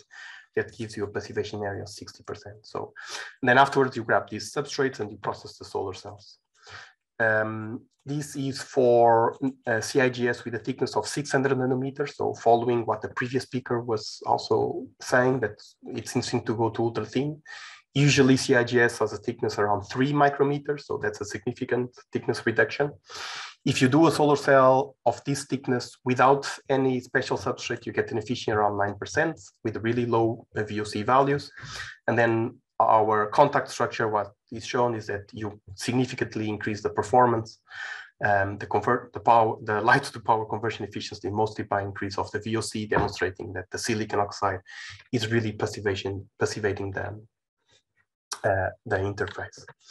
And then we'll continue to do some tweaking. So just to show you very quickly how much work is needed for this, but we optimize then the passivation layer thickness. This give a further boost in the open circuit voltage. Then we decided to use a bit of doping in the CIGS with silver that further increased the VOC for several reasons or very specific reasons to CIGS. And then by again tuning, but this time the passivation area, we got to an efficiency of 14.5% for a device which is around 650 nanometers thickness of the absorber layer, and the VOC of 742 millivolts. So to put this in perspective, the CIGS world records with only selenium is 22.6 with a VOC of 741 millivolts with a band gap of 1.1. And in this work, we managed to have 744 millivolts. So the band gap is slightly higher in our case due to the silver doping. So we still have significant VOC losses here represented by the band gap minus the VOC. But still in terms of absolute values, we are already at a very interesting value that surpasses even the world record. And I should note that this device here is still without anti-reflection, and it's still lacking the front passivation. So it's not a really PERC device, but actually a PRC device. At this point, you can ask me, well, Pedro, this E-beam lithography and also the optical lithography can be still a bit laboratory. So can you actually upscale this? So a few years ago, we submitted a patent to do this with nano-imprint lithography. So nano-imprint is a technique that you literally stamp a nano pattern into any surface. And we did 2 patterns, one with a nano imprint, another one with an E-beam, and then we just processed the 2 solar cells and they give exactly the same device performance. So this actually demonstrates that you can do this in a very industrial way. So nano imprint not only takes only a few seconds for the exposure itself, and the other processing is a few minutes. For the E-beam, you can actually take, in some patterns, we can take 2 full days to do a full sample size. With the nano imprint, you actually have another advantage is that you can go to flexible substrates. So then we patterned an 8-inch steel substrate, which is completely flexible. And this is just some images of the stamp that we use. So in order to do holes, we need to go with pillars. So that is to puncture the resist. kind of. And then the device is not as good as in the rigid substrates. It's around 12%. And it's mostly because it's much harder to process steel substrates, and there's also a few iron diffusion into the semiconductor, which is not ideal. But we did some bending tests, and after 12 bendings, the open circuit voltage is basically the same. And the devices, they have a really good fill factor and performance in overall, demonstrating that the anneal can be used in several substrates to do the passivation in this kind of solar cells. So to summarize, silicon technologies have been benefiting from having not only accumulated knowledge, but they have the several architectures available depending on the industrial know-how that people have. Other PV technologies should start looking at the same thing as well, how they can introduce new architectures. And we can look at silicon and learn from them, from their 30 or 40 years of know-how. And our substrates that include passivation are working quite well with world record values of VOC. What we are working now is into put some light management there, and in one of our techniques where we use nanoparticles to create light management or light texturing, we managed to increase the GSC by 20%. So just to highlight this nanotechnology thing. And with this, I'd like to thank again for the invitation to give this talk. My team has been essential in this, and if feeling curious, we have a few papers on these technologies you can look at, and I'll be very open to questions.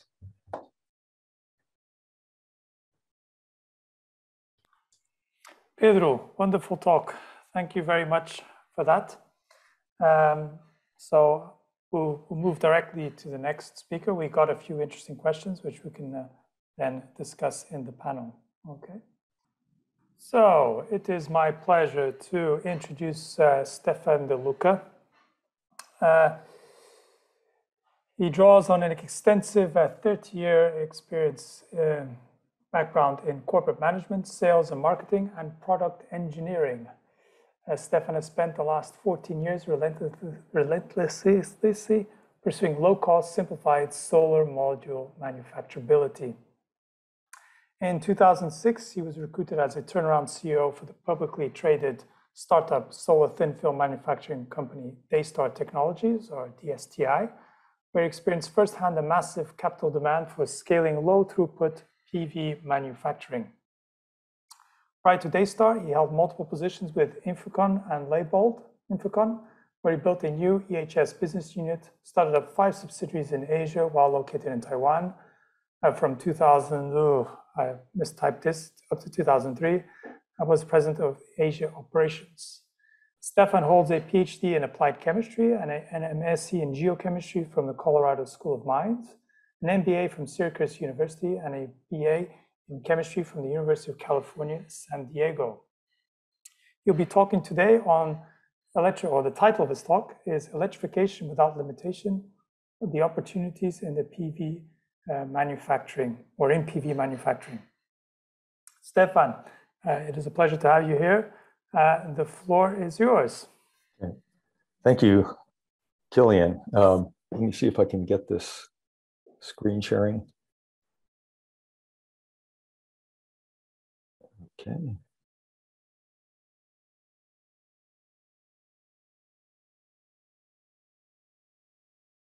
So. It's clear.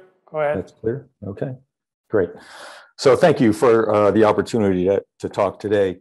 First of all, let me say what I'm not going to talk about. I'm not going to talk about device physics. I'm not going to talk about material science, and I'm not even going to show an IV curve. What I want to do is talk about manufacturing solar panels to impact the climate problems that we're having and to become a significant portion of energy generation in the near term. Okay, if you look at various projections of how much solar energy there will be by 2050, remember 2050 is the target to get to net zero. We have a bunch of different organizations that have projected different percentages of solar as a percent of the total energy generation. What I'm going to do is use these very conservative low numbers here and talk about energy generation, 20% of energy generation being done by solar in the year 2050. And how do we get to that point? So we have to start with how much energy is there going to be generated in 2050. And if we just look at one particular net zero scenario, it's about 172,000 terawatt hours. How much solar would we need to do 20%? So that would be roughly, and I'm pointing out a number here, about 17 terawatts installed. That's if the average insolation is about 5.5 kilowatt hours per kilowatt peak. So depending on where you put this PV, if you put it all in the desert, you need less. If you put it in on buildings, you're going to need more. So as we go to more and more electrification processes, less and less of electrification being in utility scale installations, we're going to move up this curve towards lower insulation areas. But let's just start with 17 terawatts. Right now, we have a little bit less than 1 terawatt installed, and the manufacturing capacity worldwide is about 150 gigawatts per year. So what you're going to see is that we need a massive capacity expansion to meet that 17, even that 17 terawatts. Okay, so let me throw these numbers out. There's different ways to get there. What people usually like to talk about is a constant growth rate model. So what I've shown is a constant growth rate of 8.75%. We end up at, in this case, we would end up at 17 terawatts using this purple line here with constant growth. But you can see what we would have to do is add, by the out years, we're adding about 1.5 terawatts per year of added solar being installed every year. That's a huge amount going on. There's another way to get to the same 17 terawatts, and that is to use an accelerated growth model where we increase very rapidly rather than taking our time to increase. We increase the manufacturing capacity of solar panels quickly. We max out at about 800 gigawatts per year rather than having to do about 1,500 gigawatts per year. And we get there sooner. We have a better impact on the CO2 problem that we have. And I threw in this number. Right now, we have about 3.8 million jobs worldwide in solar. If we go down the path of accelerated growth, we would get on the order of 20 million jobs just to produce 17 terawatt. The problem with scaling up to 17 terawatts is how do we scale silicon, right? So it's a very complicated value chain. We've got 5 factories we have to build to make a module. Those factories take a long time. They take a long time to pay back the energy to make those cells. And right now, it takes a very high capital cost to build that capacity. We're very geographically focused. Most of the solar panels in the world are made in China. We have a very highly fragmented value chain. Again, there's 5 different factories that have to be built. And again, a lot of the emerging applications aren't really suited for rigid form factors. Another problem that we have with silicon are the economics of this. So we've seen several pictures of the price continuing to go down. One of the reasons the prices have gone down, one obviously has to do with scale, but the other has to do with massive incentives. And if you doubt that massive incentives are required, look at the profitability of solar companies. You can see that this is not really a healthy industry when you have companies losing money every time you want to increase capacity. And even though if you look at the curves, it looks like the solar prices are going to go down forever. If you look at one of the largest silicon companies in the world, Canadian Solar, is saying, you know what, we can't continue to do this. And actually, since 2019, you've been hearing CEOs of these major silicon companies saying, we cannot continue to keep dropping our prices. The reason is we're losing money. So if you want to scale up to have these massive scale ups, you need to have capital to build that capacity. And you're not going to do it when you have this type of profitability in the industry. Okay.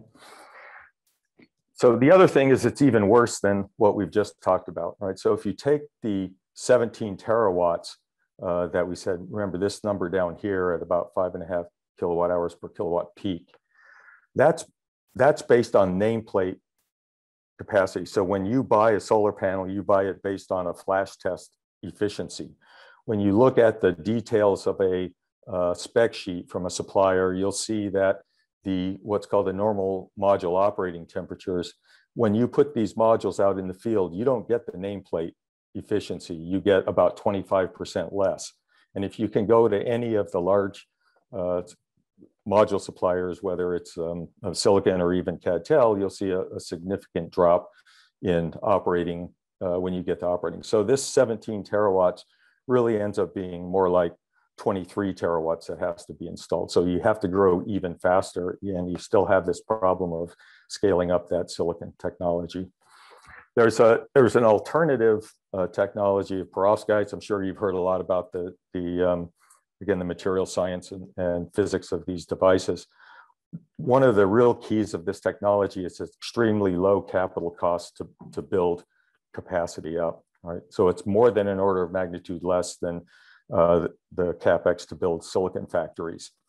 The cost to manufacture can be extremely low. You can sell for less than 20 cents a watt and still make money doing it.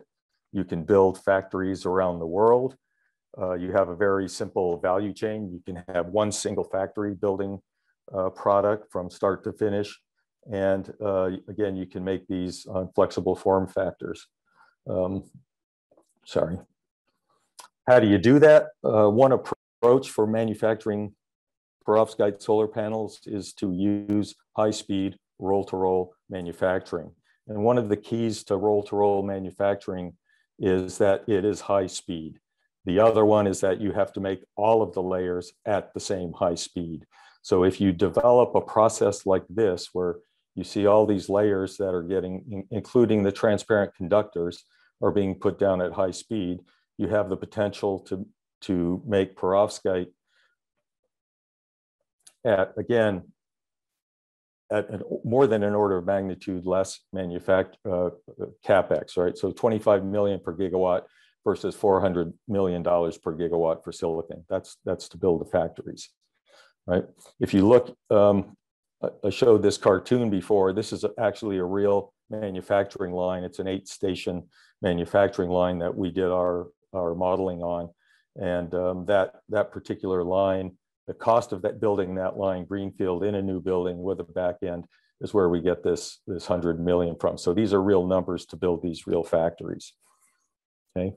The other advantage you get with perovskite is, fairly recently, there are some papers that have been published showing that the temperature coefficient is quite different than silicon or even CAD-TEL. It's much lower, so that the amount of increase in capacity that you need is much lower than the increase in capacity you need for silicon to get to the same amount of energy generation, right? So you can actually make fewer silicon panels, fewer perovskite panels to get the same energy generation than you would get from a silicon panel, right? So I know there's this sort of focus on nameplate efficiency and increasing the efficiency, and everybody loves to show the record efficiency levels, but what's really critical is how your module operates in the field once you put it outside. And so there's a lot more than just the nameplate efficiency involved there.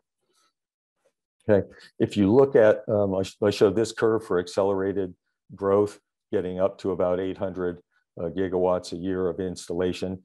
If we did that with just silicon, if we followed this growth curve with silicon, this green line shows you what the CapEx spend would be. So if you integrate under that curve, it'll tell you the total amount you'd have to spend.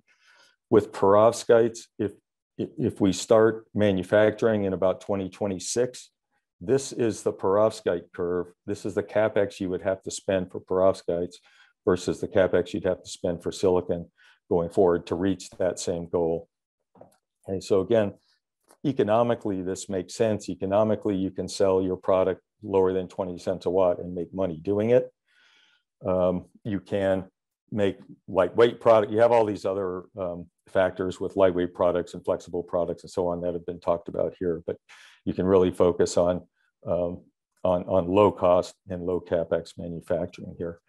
Again, this is a real factory that makes this, and I'm going to show you a couple of quick videos here. In this video, we are printing perovskite. What you'll see here is a web moving as soon as I start the video. This is the ink is actually on this part of the web. It hasn't dried yet, so it's still sort of yellowish. When you get up here, you see the perovskite color, and you see a very sharp line here of where it turns from wet to dry ink. So you'll see he's going to put a little marker on there, and you see it going by. Okay, so that's that one. I also want to show you, again, these are real industrial tools here. We are actually printing on flexible glass. We're making perovskites on flexible glass here. And in that same tool, you can see, in this case, we're just printing test patterns on glass. You see it going by here. Another picture as it comes off the web here. So those speeds are 30 meters a minute. When you're making 30 meters a minute, that tool that I showed you back here, that one line produces 4 gigawatts a year. Okay, so that's the type of scale you get with high speed printing of perovskites, and that allows us to get to that scale up that we need very quickly. Okay, all right, so that's my talk. I think I kept it under 15 minutes. So if anybody has some questions, be happy to answer them. Stefan, thank you very much for your talk. I remember seeing your talk a few months ago at another conference, and still excellent. We're keeping the questions to the end for the panel session. Is that okay with you? Okay. Yep, that's fine. Yeah, great, fantastic. Okay, so we'll move on to our next speaker. Very well, it is my pleasure to welcome André Augusto. He received his PhD in Sustainable Energy Systems in 2013 here from the University of Lisbon. And this was a collaboration work with the Massachusetts Institute of Technology, or more widely known as MIT. During his PhD, he developed a new CVD process to grow kerfless solar-grade silicon ribbons from a gas phase. And he studied the defects and thermal-induced stresses in crystalline silicon at the MIT Photovoltaic Research Lab. He also worked extensively in building physics and net zero energy buildings. Currently, or today, he is an associate research scientist at the School of Electrical, Computer, and Energy Engineering at Arizona State University, ASU, and it heads the silicon heterojunction research at ASU, at the ASU Solar Power Laboratory. He leads multiple projects related with silicon solar cells, module reliability, PV systems, and sustainability. He experimentally demonstrated a silicon device with an open circuit voltage over 760 millivolts and a band gap offset below 0.35 volts. Nowadays, he explores new ways to advance silicon-based solar cells, for example, using thinner and flexible silicon substrates. His vision is to expand the realm of PV and other energy technologies, making them more adaptable and resilient, helping to promote sustainability and energy equity. André is also an industry liaison of PV Foundry, a project led by the ASU in collaboration with Georgia Tech and funded by the US Department of Energy to support PV manufacturing in the US. Yeah, André, welcome, and the floor is yours. Thank you. Hi, Killian. Long time no see. Let me share my screen. Okay, everyone can see my screen? Yes, perfectly. Go ahead. All right. So first of all, I want to thank all the speakers before because they did excellent work introducing most of the things I'm going to talk today. I was a bit afraid that people will not follow my talk, but with those excellent presentations, actually, they make my life easier. So I work at ASU. Just a moment. Okay. I work at ASU. This is the place I work. That is the Solar Power Lab. And at Solar Power Lab, we have the capability to go from wafer to module. and manufacturing solar cells up to over 22% efficiency. These silicon solar cells with high efficiency are the silicon heterojunctions. Some of the previous speakers already talked about the silicon heterojunctions and the passivated contact solar cells. So today my talk will be on these kind of cells, but thinner than normally industry is using today. So why we are here and why this is important, the solar energy. This is an old plot from 2016 that was in a conference that I was attending. And here are different scenarios for the CO2 emissions according with economical growth. And according with one of the speakers that works at MIT, this is the kind of challenge we are looking. We need 80% reduction of CO2. And so we have to do much better than we are doing today. And for that, we need what he called the technology enablers. So a short outlook what is going on renewables. There are reasons for us to be optimistic. So by 2025, PV will be the least costly form of energy to add electricity. And renewables in 2025 will be 90% of that increase in electricity capacity. Moreover, the renewables will become the largest source of electricity to surpass coal in 2025. So it seems that we are in the right path and we are achieving the goals that we have committed a few years ago. However, there are some challenges. One of them is that renewables are still 10% of the primary energy, so not just electricity, but all kind of energy, and solar is less than 1.5% of that primary energy. Moreover, as the previous speaker and other speakers talked, the level of investment we need to support this energy transformation requires about, this is numbers from IRENA, about $22.5 trillion. And I know that many people in Europe are not aware, but this is a huge number. And to compare that huge number, and I think the Americans will understand better, the US infrastructure bill that was hard to pass in the Congress, it was 20 less times this value of 22.5 trillion. So this is a lot of money. So we have to find a way to overcome and get easier to expand the production of PV. And some of the things I'm going to talk in this talk will address some of options we have to solve this problem. First, we need to close the gap cell to module. So basically, nowadays, we have cells in the laboratory over 26%, but the average module efficiency in the field is around 20%. So we need to close this gap of efficiencies. Then we need to manufacture more PV and at affordable cost. And we have to find also new ways to use PV. So we have to find new applications where we can put PV in order to overcome this challenge and actually answer to the climate change problem we have. So thin silicon PV can be a solution. This is the kind of work we are doing at Solar Power Lab at SU. So silicon is crystalline silicon is over 95% of the market share. So we thought, well, let's try to see what can we do in these huge markets actually to help to solve this problem. So if we go if we use thinner wafers, this means that we can have for the same capex, for the same tools we have, if we can reduce it, let's say by half the thickness of the wafer, we can produce the double of the wafers and the double of the cells by using approximately the same capex. So this is the idea of going thin and helping actually to increase the production without increasing dramatically the capex to produce this new production of silicon solar cells.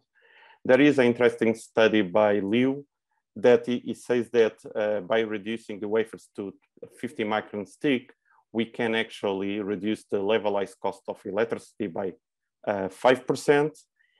But if we still apply other concepts, new modules, concepts, and using these cells, we can actually achieve a capex of less 48%, and we can reduce the model cost by 28%, and we can decrease the LCOE by 24%. So these are encouraging numbers, but of course there is challenge, because when you go thin, the cells became more demanding, the cell design and the model design. Other advantage to go thin, it's because we can use these materials that are rigid. They become less rigid, and we can use in new applications, including BIPV, electrical vehicles, Internet of Things, and other kind of portable applications. So by using tin, we are answering two questions here. One, we are reducing the capital that we need to produce more PV.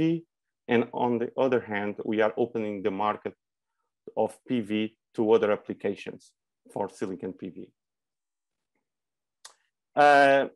So the S-cut wafer thickness have been decreasing slowly, not only because of the cell manufacturer, but also because of the module manufacturers, because you have to change the way that you do things when you go very thin. Even though nowadays it's expected the average thickness of a wafer is around 160, 170 microns, and it's expected to reduce to 120 microns. There are two leading technologies that are using such a thin wafers. One is the silicon heterojunction and the IBC cells that are mostly produced by SunPower. And there are Longi, that is one of the largest manufacturers of silicon wafers. I have announced 110 micron thick wafers on their research and development facilities. So we are still far from those thin cells, but there are other ways also to produce the absorber, not only by the traditional Shortkowski, but there are other techniques like epitaxy that people are exploring. So the goal of our research was to not so much to develop the wafer, but to try to understand how can we get a cell structure and quality of the films that provides, when the wafers are available, we can apply that cell structure and get the best efficiency we can get and performance from those cells. Regarding thin silicon solar cells, there are some work that have been done. Not the first work, but a very good result was from UNS Dublin in '96, where with a Pearl, they introduced a 21.5% solar cell. Then Sanyo, now Panasonic, with a 98 micron wafer, they deliver a 24.7% solar cell. In France, with a 61 micron, they achieved 20.5. In Japan, with a 47 microns, they achieved recently 22%. And now at ASU, with the 40 microns, we achieved 20.7, with the particularity that our cell was a freestanding cell and was screen printed, that normally people avoid screen printing because it's one of the most challenging steps to when we are manufacturing cells in such a thin wafers. So as I said, we are trying to prepare ourselves for these thin cells, and one of the dominant combinations is going to be the surface. So we have to provide excellent surface passivation in order to enable this kind of thin cells. Here, this is a simulation, analytic simulation, where we simulate 170 microns and 40 microns thick cells. And here in this curve is the 170, this curve is the 140. And here we are analyzing what happens with the lifetime of the carriers. And we can see the fundamental is the Auger and radiative. We cannot do much about it except changing the doping of your absorber. Then here is the quality of your absorber, the shock and read hole, and here is the surface. And what we did here is that we simulate the lifetime of curves for two different thickness with the same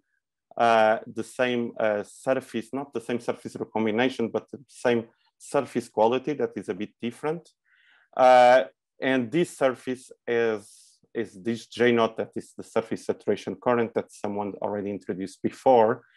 Typically is over 100 Fontaine amps. If you have a very good solar cell, is about 10, but we are simulating with 1 because it's the work that we are doing in this project. So we are simulating about 100 times lower than you see in the industry and 10 times lower what we'll see in the best cells that people are delivering today. And what we can see is that here at the VOC, here is at maximum power point injection level, and this is at the VOC injection level. This color here, it's the level of fundamental fraction, meaning that when you are 1, you don't have shock and redol or surface, you just have Auger and radiative, that they are fundamental recombinations. And when you are very dark, means that you are dominated more by the bulk shock and redol, the effects on the bulk, or by the effects on the surface. So we can see that at the VOC open circuit voltage, we are mostly dominated by fundamental recombination. And at the maximum power point, that is the point that the cell operates here, you see that they are more even. One thing interesting, and that's why I'm stressing here, is that the surface percentage, it's much higher, the recombination for the thin cell, that is this column here, than for the thick cell. So this means that we have to have a better surface passivation that we have today for our standard thickness solar cells. So this work was, how can we improve this surface passivation? Here we also, with the same kind of simulation, what we did was, normally when people are calculating the theoretical limit, they don't take into account the shock and redol. They use for a perfect wafer. What we did here was, in dashed line, there is the perfect wafer, but using different surface qualities. And on the solid lines, it's not a perfect wafer. It's a wafer with 10 milliseconds. That is a wafer that you can find in the high-end industry. And we saw what was the best thickness we could get to get this 29% that is almost close to the theoretical limit for silicon solar cells. So we see that as soon as we introduce the wafer quality, we have to reduce the wafer thickness in order to get this 29%. And this is about from 40 to 60 microns. This is very different what was calculated and correctly calculated for the maximum theoretical efficiency of solar cells, because surface recombination was not considered, and the recombination due to defects in the bulk was also not considered. So it seems that going thin, as we suspect, will bring advantage for all solar cells. Of course, here we are using the Lambertian limit, meaning that the current that we'll absorb on the thin substrate is not going to be as high as the thicker substrate, but even though, due to the gains, due to the recombination, we actually will be better off when we go thin. For P-type, the values are a bit different just because we are considering an industrial bulk. This is a very good solar cell, so this is not what you typically find in industry, 1 millisecond, but there are works with hydrogenation and several thermal treatments that today you can achieve 1 millisecond, but again, this is not industrial, but is the best case scenario for industrial P-type. And here we have the same story, that by reducing the thickness, we can actually improve the efficiency of our solar cells. Here, what I did was a normalization of the lifetime with the thickness. And I just wanted, because we have many data that was produced through these last 5 years, but because the wafers have different thicknesses, I tried to see if there was some correlation. And interestingly, at the VOC, we actually got a very good line. These colors here are the quality of the surface. So meaning that blue, the surface is really good. we have about below 1 photon per square centimeter. And if they are yellow, meaning that the surface is not as good as the blue region. And you can see here what happens is that the VOC, if you remember from the previous plots, we are mostly constrained by the fundamental combination. So and we are actually at high injection. What does it mean is that the variations even in the bulk doping won't affect our results, because this is simulation and dots are experimental. So we get actually a very good correlation. But when we go to VMP, actually we have different dopings because we don't use the same ingot. This is a 5 years data, so we use different dopings. And what happens is that the correlation was not so much good at the maximum power point, because we are basically operating at 10 to the 15. That is more or less the doping level that we will see in this kind of wafers. Even though we got very good correlation, and we're happy that we had a correlation between the simulation and the experimental results. When we go to the voltage, here we can see that these lines represent the same voltage for different thickness, different surface qualities. Again, lower number is better surface quality. And here the color map is the open circuit voltage you will have. And what we have here is, again, the dashed line and the solid line is between we consider the shock and riddle or not. Because at VOC is at high injection, the shock and riddle actually will play a less role.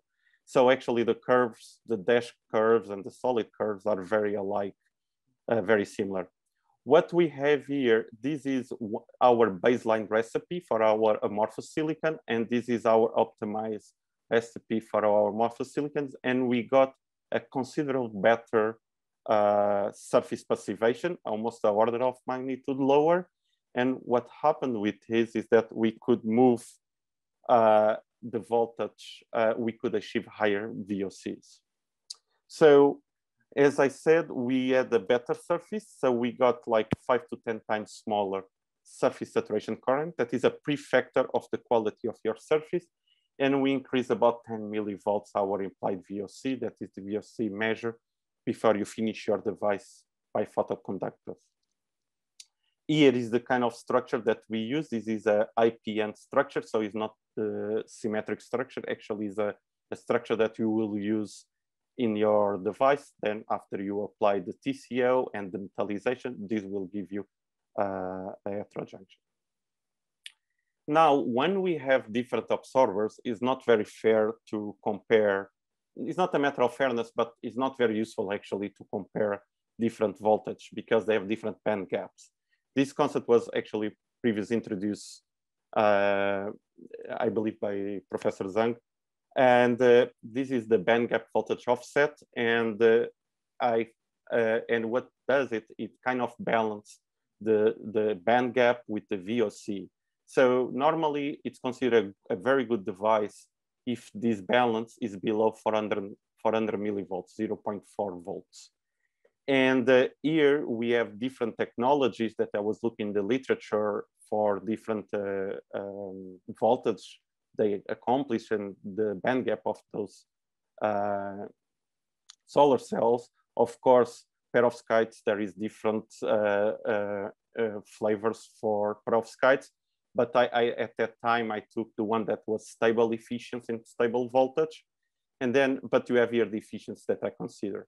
So basically what happened here is that when you go thin, you can actually get very low band gap offset voltage. And we can actually reach band gap voltage. The best one is from thin gallium arsenide. We are reaching gallium arsenide. We don't exactly reach there, but we are around the same ones of perovskites, about CIGS.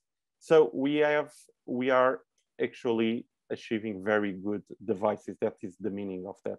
As low we go in this difference means that you are reaching the maximum potential of the device. And in our work, comparing the previous work we have done with the previous layer, we could actually reduce this band gap voltage, this gap between the band gap and the VOC by 10 millivolts. Here are a direct comparison. Furthermore, we are using a structure that is thinner, that is textured, so it's more difficult to passivate.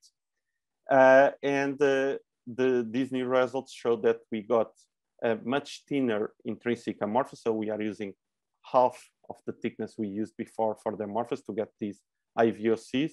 And we are accomplish higher VOCs using thinner wafers and a thinner amorphous that will be extremely important when we actually have a device and you need to have a good fill factor performing layer.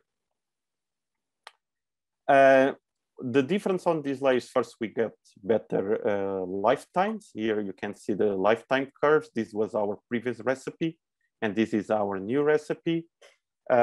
These numbers are the temperature or set point, the temperature of the position, and this is the ratio between silane and hydrogen.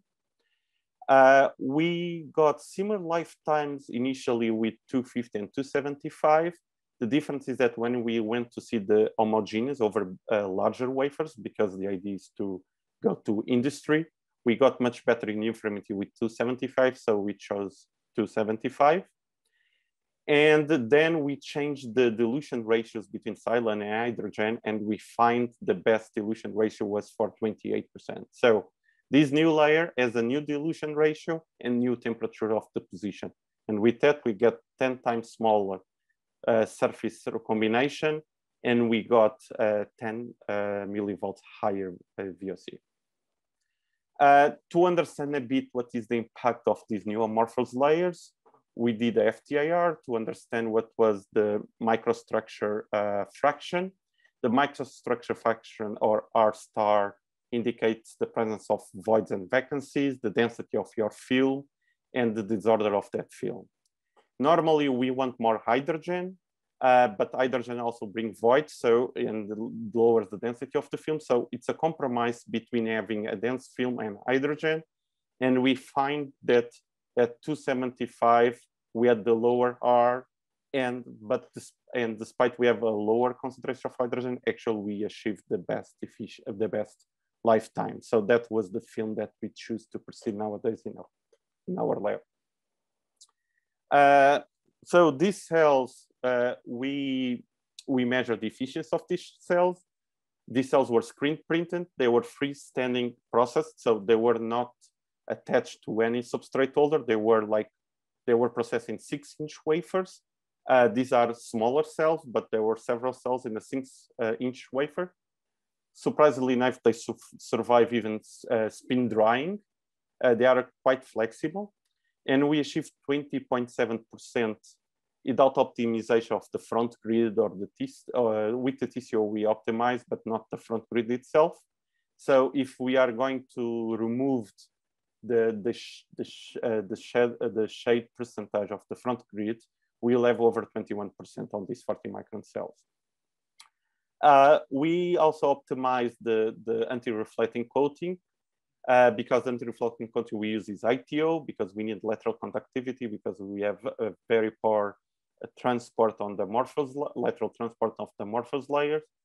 But we actually don't need, we can decouple the properties of anti-reflecting coating and lateral conductivity. So we start to do hybrid layers on the front using ITO, that is a transparent oxide, and the silicon oxide that doesn't absorb much light, so we reduce the parasitic absorption. With this, we could increase, in fact, the current about 1 millivolt, and then actually we increased about almost 2 millivolts, but the problem here was that the fill factor was being compromised because we used very thin ITO. So this thin 40 microns ITO needs to be optimized still. Nevertheless, we get close to 21% if we take in account the full cell, but if you remove the grid and recalculate, actually we have over 21% solar cell. So these cells, because they are thin, they are flexible, as you can see here in the picture. This is below 60 microns thick solar cell. This actually was done for a company that we had a project with. And one another factor that actually was against us is that our cells, because they have TCO, they are very sensitive to edge recombination. So if we compare two cells with the same lifetimes, with the same implied VOCs, meaning that the starting point is the same, but when we do the device, and we do a device with 4 square centimeters or 153 square centimeters, we'll see that we lost about 7 millivolts just because of the size of the cell. So that's why when you look at the record solar cells of heterojunctions, they're actually bigger than the record cells of the other cells, including pole or top con. It's because we are very dominated by the edge recombination. Here is some applications of integration. I decided to put some of the work that is done also in Lisbon. This is some of the work I did with Caltech, that we actually took these small thin cells and diced them in very thin cells to incorporate them in windows.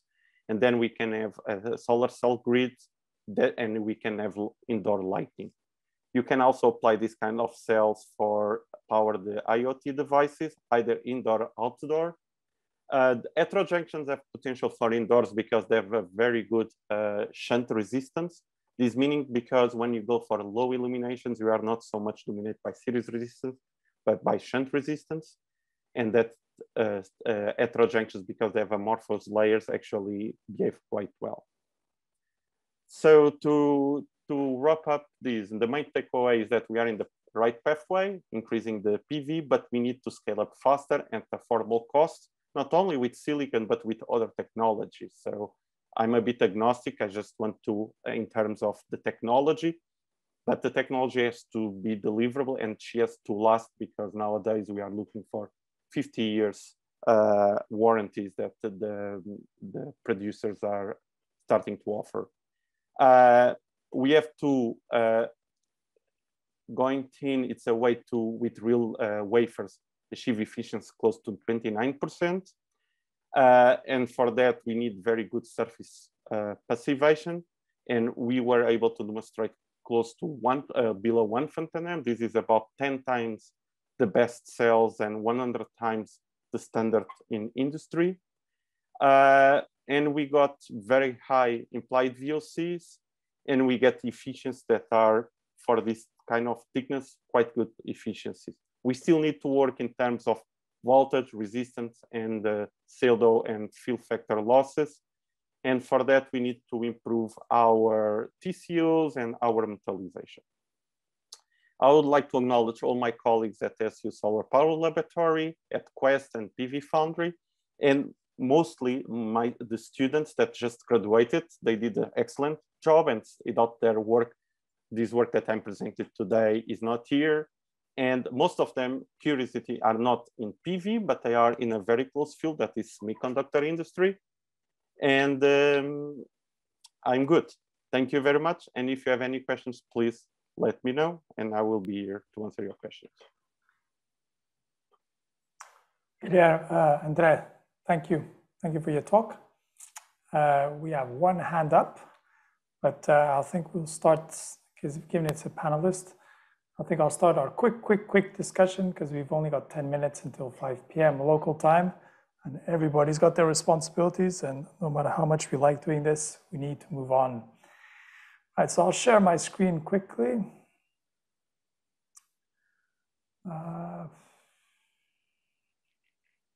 What am I sharing?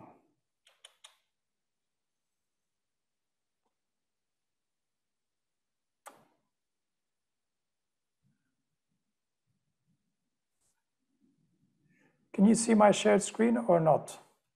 Yes. Yeah. We can. Yeah. Yep. Okay. I think I'll stick to basically only one question. And a lot of people were, well, this is important in PV, and it's also with cost and the scale up in the future. And also something which we didn't talk about, but it's quite important as well. It's durability of PV. So if we can make PV panels last, instead of lasting 20 years, if we can make them last 50 years, it means the rate at which we need to replace them in the future is much lower. So the new panels that we actually manufacture go into adding to capacity rather than replacing capacity. So I think that's an interesting topic as well for those in the audience. Now, regarding required investment, my eyes water when I see these kind of reports where a company like Intel in the near future will be investing several $billion, over $40 billion into their foundries to make microchips. And we're talking about one company here. And I'd like to hear what the panel has to say is, why doesn't this happen in PV? Is it because we're still not decided on the technology, or there's a large uncertainty? Is there, are people or investors, and even those who bet on or try to sell technology, know that maybe something better is around the corner? So we can't be doing these big investments and then be risked by being overtaken by something else that comes afterwards. So it's the value added there, right? Sorry? So that value added, right? So if you take a chip, you take a 300 millimeter, 400 millimeter wafer, the value of that wafer is $400,000, or sorry, $100,000 plus, right? Yeah. So you take that same silicon, that same size of silicon area for a PV plant. What's the value of that? Cents, right? Yeah. So exactly. That's the difference. You can invest 44 billion because you're going to get paid back. If you invest that much in a PV plant, in a silicon PV plant, you saw the economics. They're not very good, right? So that's, to me, that's the fundamental issue. Yeah, so, that's a comparison of a microchip to a PV. So it's a completely different ballgame in terms of return on investment with the added value there. Yeah. I agree. It's just a matter of margins. And the problem of PV industry has been margins forever and will continue to be margins. So it's hard to attract investment. And I talk with many people on the sector of the wafering, and the margins are really low. So it's when there is margins, and so it will be always a challenge there. So and what are the margins? What are the margins like in the semiconducting industry to give confidence to invest? It depends what part of the industry you're in. So, you know, it's very fragmented. So you have people making silicon, you have people doing the front end, the patterning, and so on. There's a lot of, basically it's all patterning, right? So the TSMCs and UMCs, those kinds of guys, and then you have the back end guys who are packaging and making chips, and then you have the guys who design the chip. So it really depends on what part of that. But their margins are very good. They're not working on 8-9% gross margins. They're probably more in the 50% range.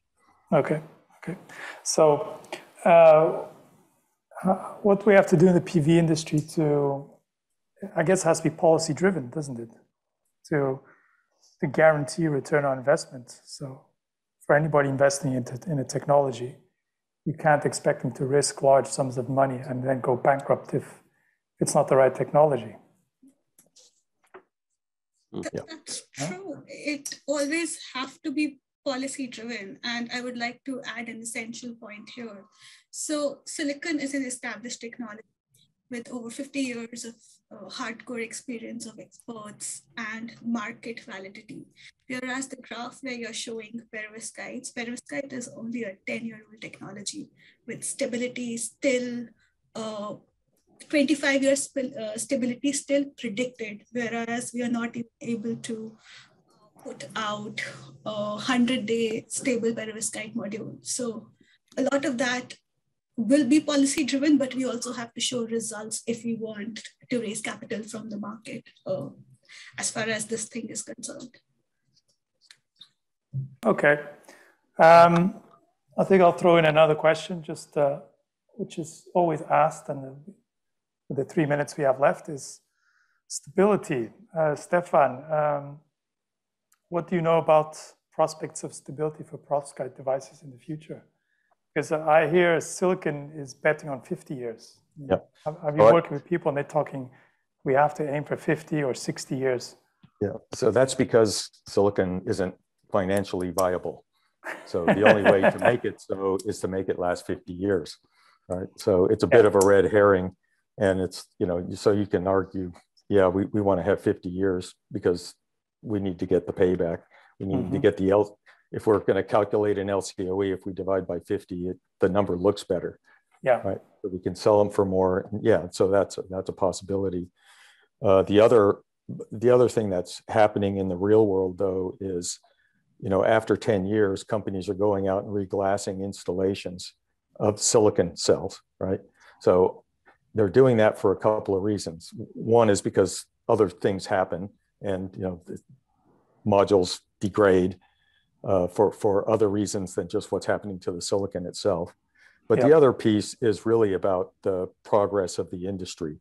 So as silicon panels get more efficient, at some point it makes sense to just go and replace all those silicon panels, right? So you don't have to replace the balance of system. You can replace the panels, and you'll get more energy out of that same area. And you're selling energy, right? That's the critical part. So if you can sell more energy in the same area, you're going to reglass your panels, your installation there. So the concept of 50 years is what they're telling you is, we can't increase the performance of our product anymore, right? For the next 50 years, whatever we make today is what you're going to have 50 years from now. That's a really bad idea, I think. Yeah. Okay, interesting point of view. Okay. Right, and the last question here, which is compare with other perovskite cell technologies. How does the, I can't remember, I think this is for Gufran. Is he still here? Can't see him in my window. I am here. Yeah, Gufran. Okay, so this was, I have a good news, but at the same time, an interesting kind of case. So the thing is, we also filed like a patent application for the recycling of this special kind of, you know, device design. However, an interesting fact occurred, that is, for example, if we even get a patent kind of, you know, for this recycling kind of, you know, procedure. But the thing is, if the panel is there like for 20 years or let's say 25 years, so this recycling kind of, you know, thing itself, like, you know, this patent, whatever you are trying to do, will become like invalid, you know. So this is like one of the interesting fact kind of, you know, that you have to think about it. That's an interesting one. And you can't keep a secret for 20 years either, can you? Exactly. So the thing, otherwise, like, you know, it is possible to recycle, you know, this technology. And even you can see that some very interesting articles are about that, how you can take out like all these metal electrodes and even like the lead from it. So that is the thing. So I think the take-home note is, if you want to get rich, don't invest your time in recycling because you can't pay people. Maybe I told like very good thing in that, which nobody is, you know, at the moment considering. Okay. But I think I would just, Killian, I would just like another side to the recycling. So I think one of the most essential things here is that we have limited resources. For instance, most of the cells that we're using use lead, ITO, and other rare earth metals. And if we are going to make sure that we have silicon panels or even perovskite or other such kinds of technologies beyond 50 years, we need to make sure that we recycle. And no, but I want to comment one more thing. Yeah, there are many companies, for example, if I'm not wrong, within Europe that gone like bankrupt, and their panels are still installed on the roof. Okay, so then kind of who will take care of it? So this is still, we are talking about the most established and like kind of, you know, technology. So you can have a sense that how this new technology based kind of installation. But there was also another a very interesting study that even if the life cycle or like the warranty is around 10 years, Yeah. that is still viable. I think it is from like, you know, MIT group. I forgot Yes. exactly. It is by Tonio Buonasi's group, MIT. Maybe if I remembered correctly. So the reason I'm mentioning this is like there are companies in Europe, and in fact, I also had a startup working on maintenance for solar equipment in India, looking at this issue. But then the kind of infrastructure investment required for recycling, I agree, is a lot, but there is no other way around. So we have to make sure that we go for a circular economy, and companies which are developing these panels should find a way to take these materials and recycle them back. And that would be the most sustainable way and eco-friendly way going forward.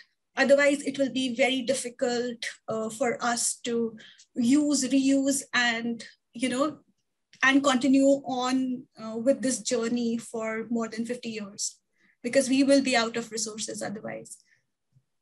Okay. Thanks, Guilherme. Right, our time is up. So if anybody has one last comment they'd like to make. I just have one. And yes, because I'm working with many of the people that just don't do cells, they also do modules and systems. And their life problems is very different from ours, because for them cells, they don't care which cells they have there. And one of the things I found that everyone talks about recycling that I really support and I really want to go forward is actually the manpower you need and the cost of actually doing this stuff that we say, even replacing modules. Everyone says it's 10 years, I'm going to replace a gigawatt installation or a 200 megawatts. I don't know if there is someone that is willing to put money on that, because it's really expensive. And then you have the issues of warranty to reuse the BOS and everything else. So it's not as simple as in the paper that we say the module costs X, so I can use 4 modules along 40 years to replace one module that lasts 40 years. That is not a straight line like that, because you have warranties, we have people that we have to hire, and then we have installations. We have over 2 billion modules in the world nowadays. So it's not so linear as doing Excel approach to this problem. So I think, of course, we cell manufacturing, cell developers, we love to do these calculations. But actually, when you start to talk with PV owners, PV plant owners, their conversation is far from different what we are talking here. So I think we have also to, and I'm trying to do on my side, to hear and listening more to these people that actually the ones putting money on this, what they think about some of these plans. So that is only my comment I had on this. And just my last comment, at the moment, what we know about this installation is mostly either on grounds or maybe like on a kind of, you know, roof. But there is an interesting case building up. For example, if they are really, the active layers are integrated into the, let's say, glass. And if you try to install them on kind of, you know, as an integrated glass. So then like think about a skyscraper, okay? So kind of, you know, installing to any high rise kind of skyscraper is a different cost. But even taking it out, like for example, if even a one module kind of, you know, got you know, like decreased, so from such a special kind of installation, like, you know, it will be extremely challenging. So it's not kind of, so it has a lot of kind of, you know, it needs a lot of planning how to do that. Okay, thank you, good fun. Right, last orders. I've got no pertinent questions. I'm going to thank all the speakers today. Fantastic session, really enjoyed it. We kept the numbers up during the day. I think we're about always 70 attendees, so we kept their attention, even with some of the technical difficulties we had. And for those who will be participating tomorrow, see you tomorrow. And I'm sure you're thanking all the speakers we had today. So bye-bye. Thanks again. And I hope to see you soon in person somewhere. Thank you very much. Bye. Thank you, everyone.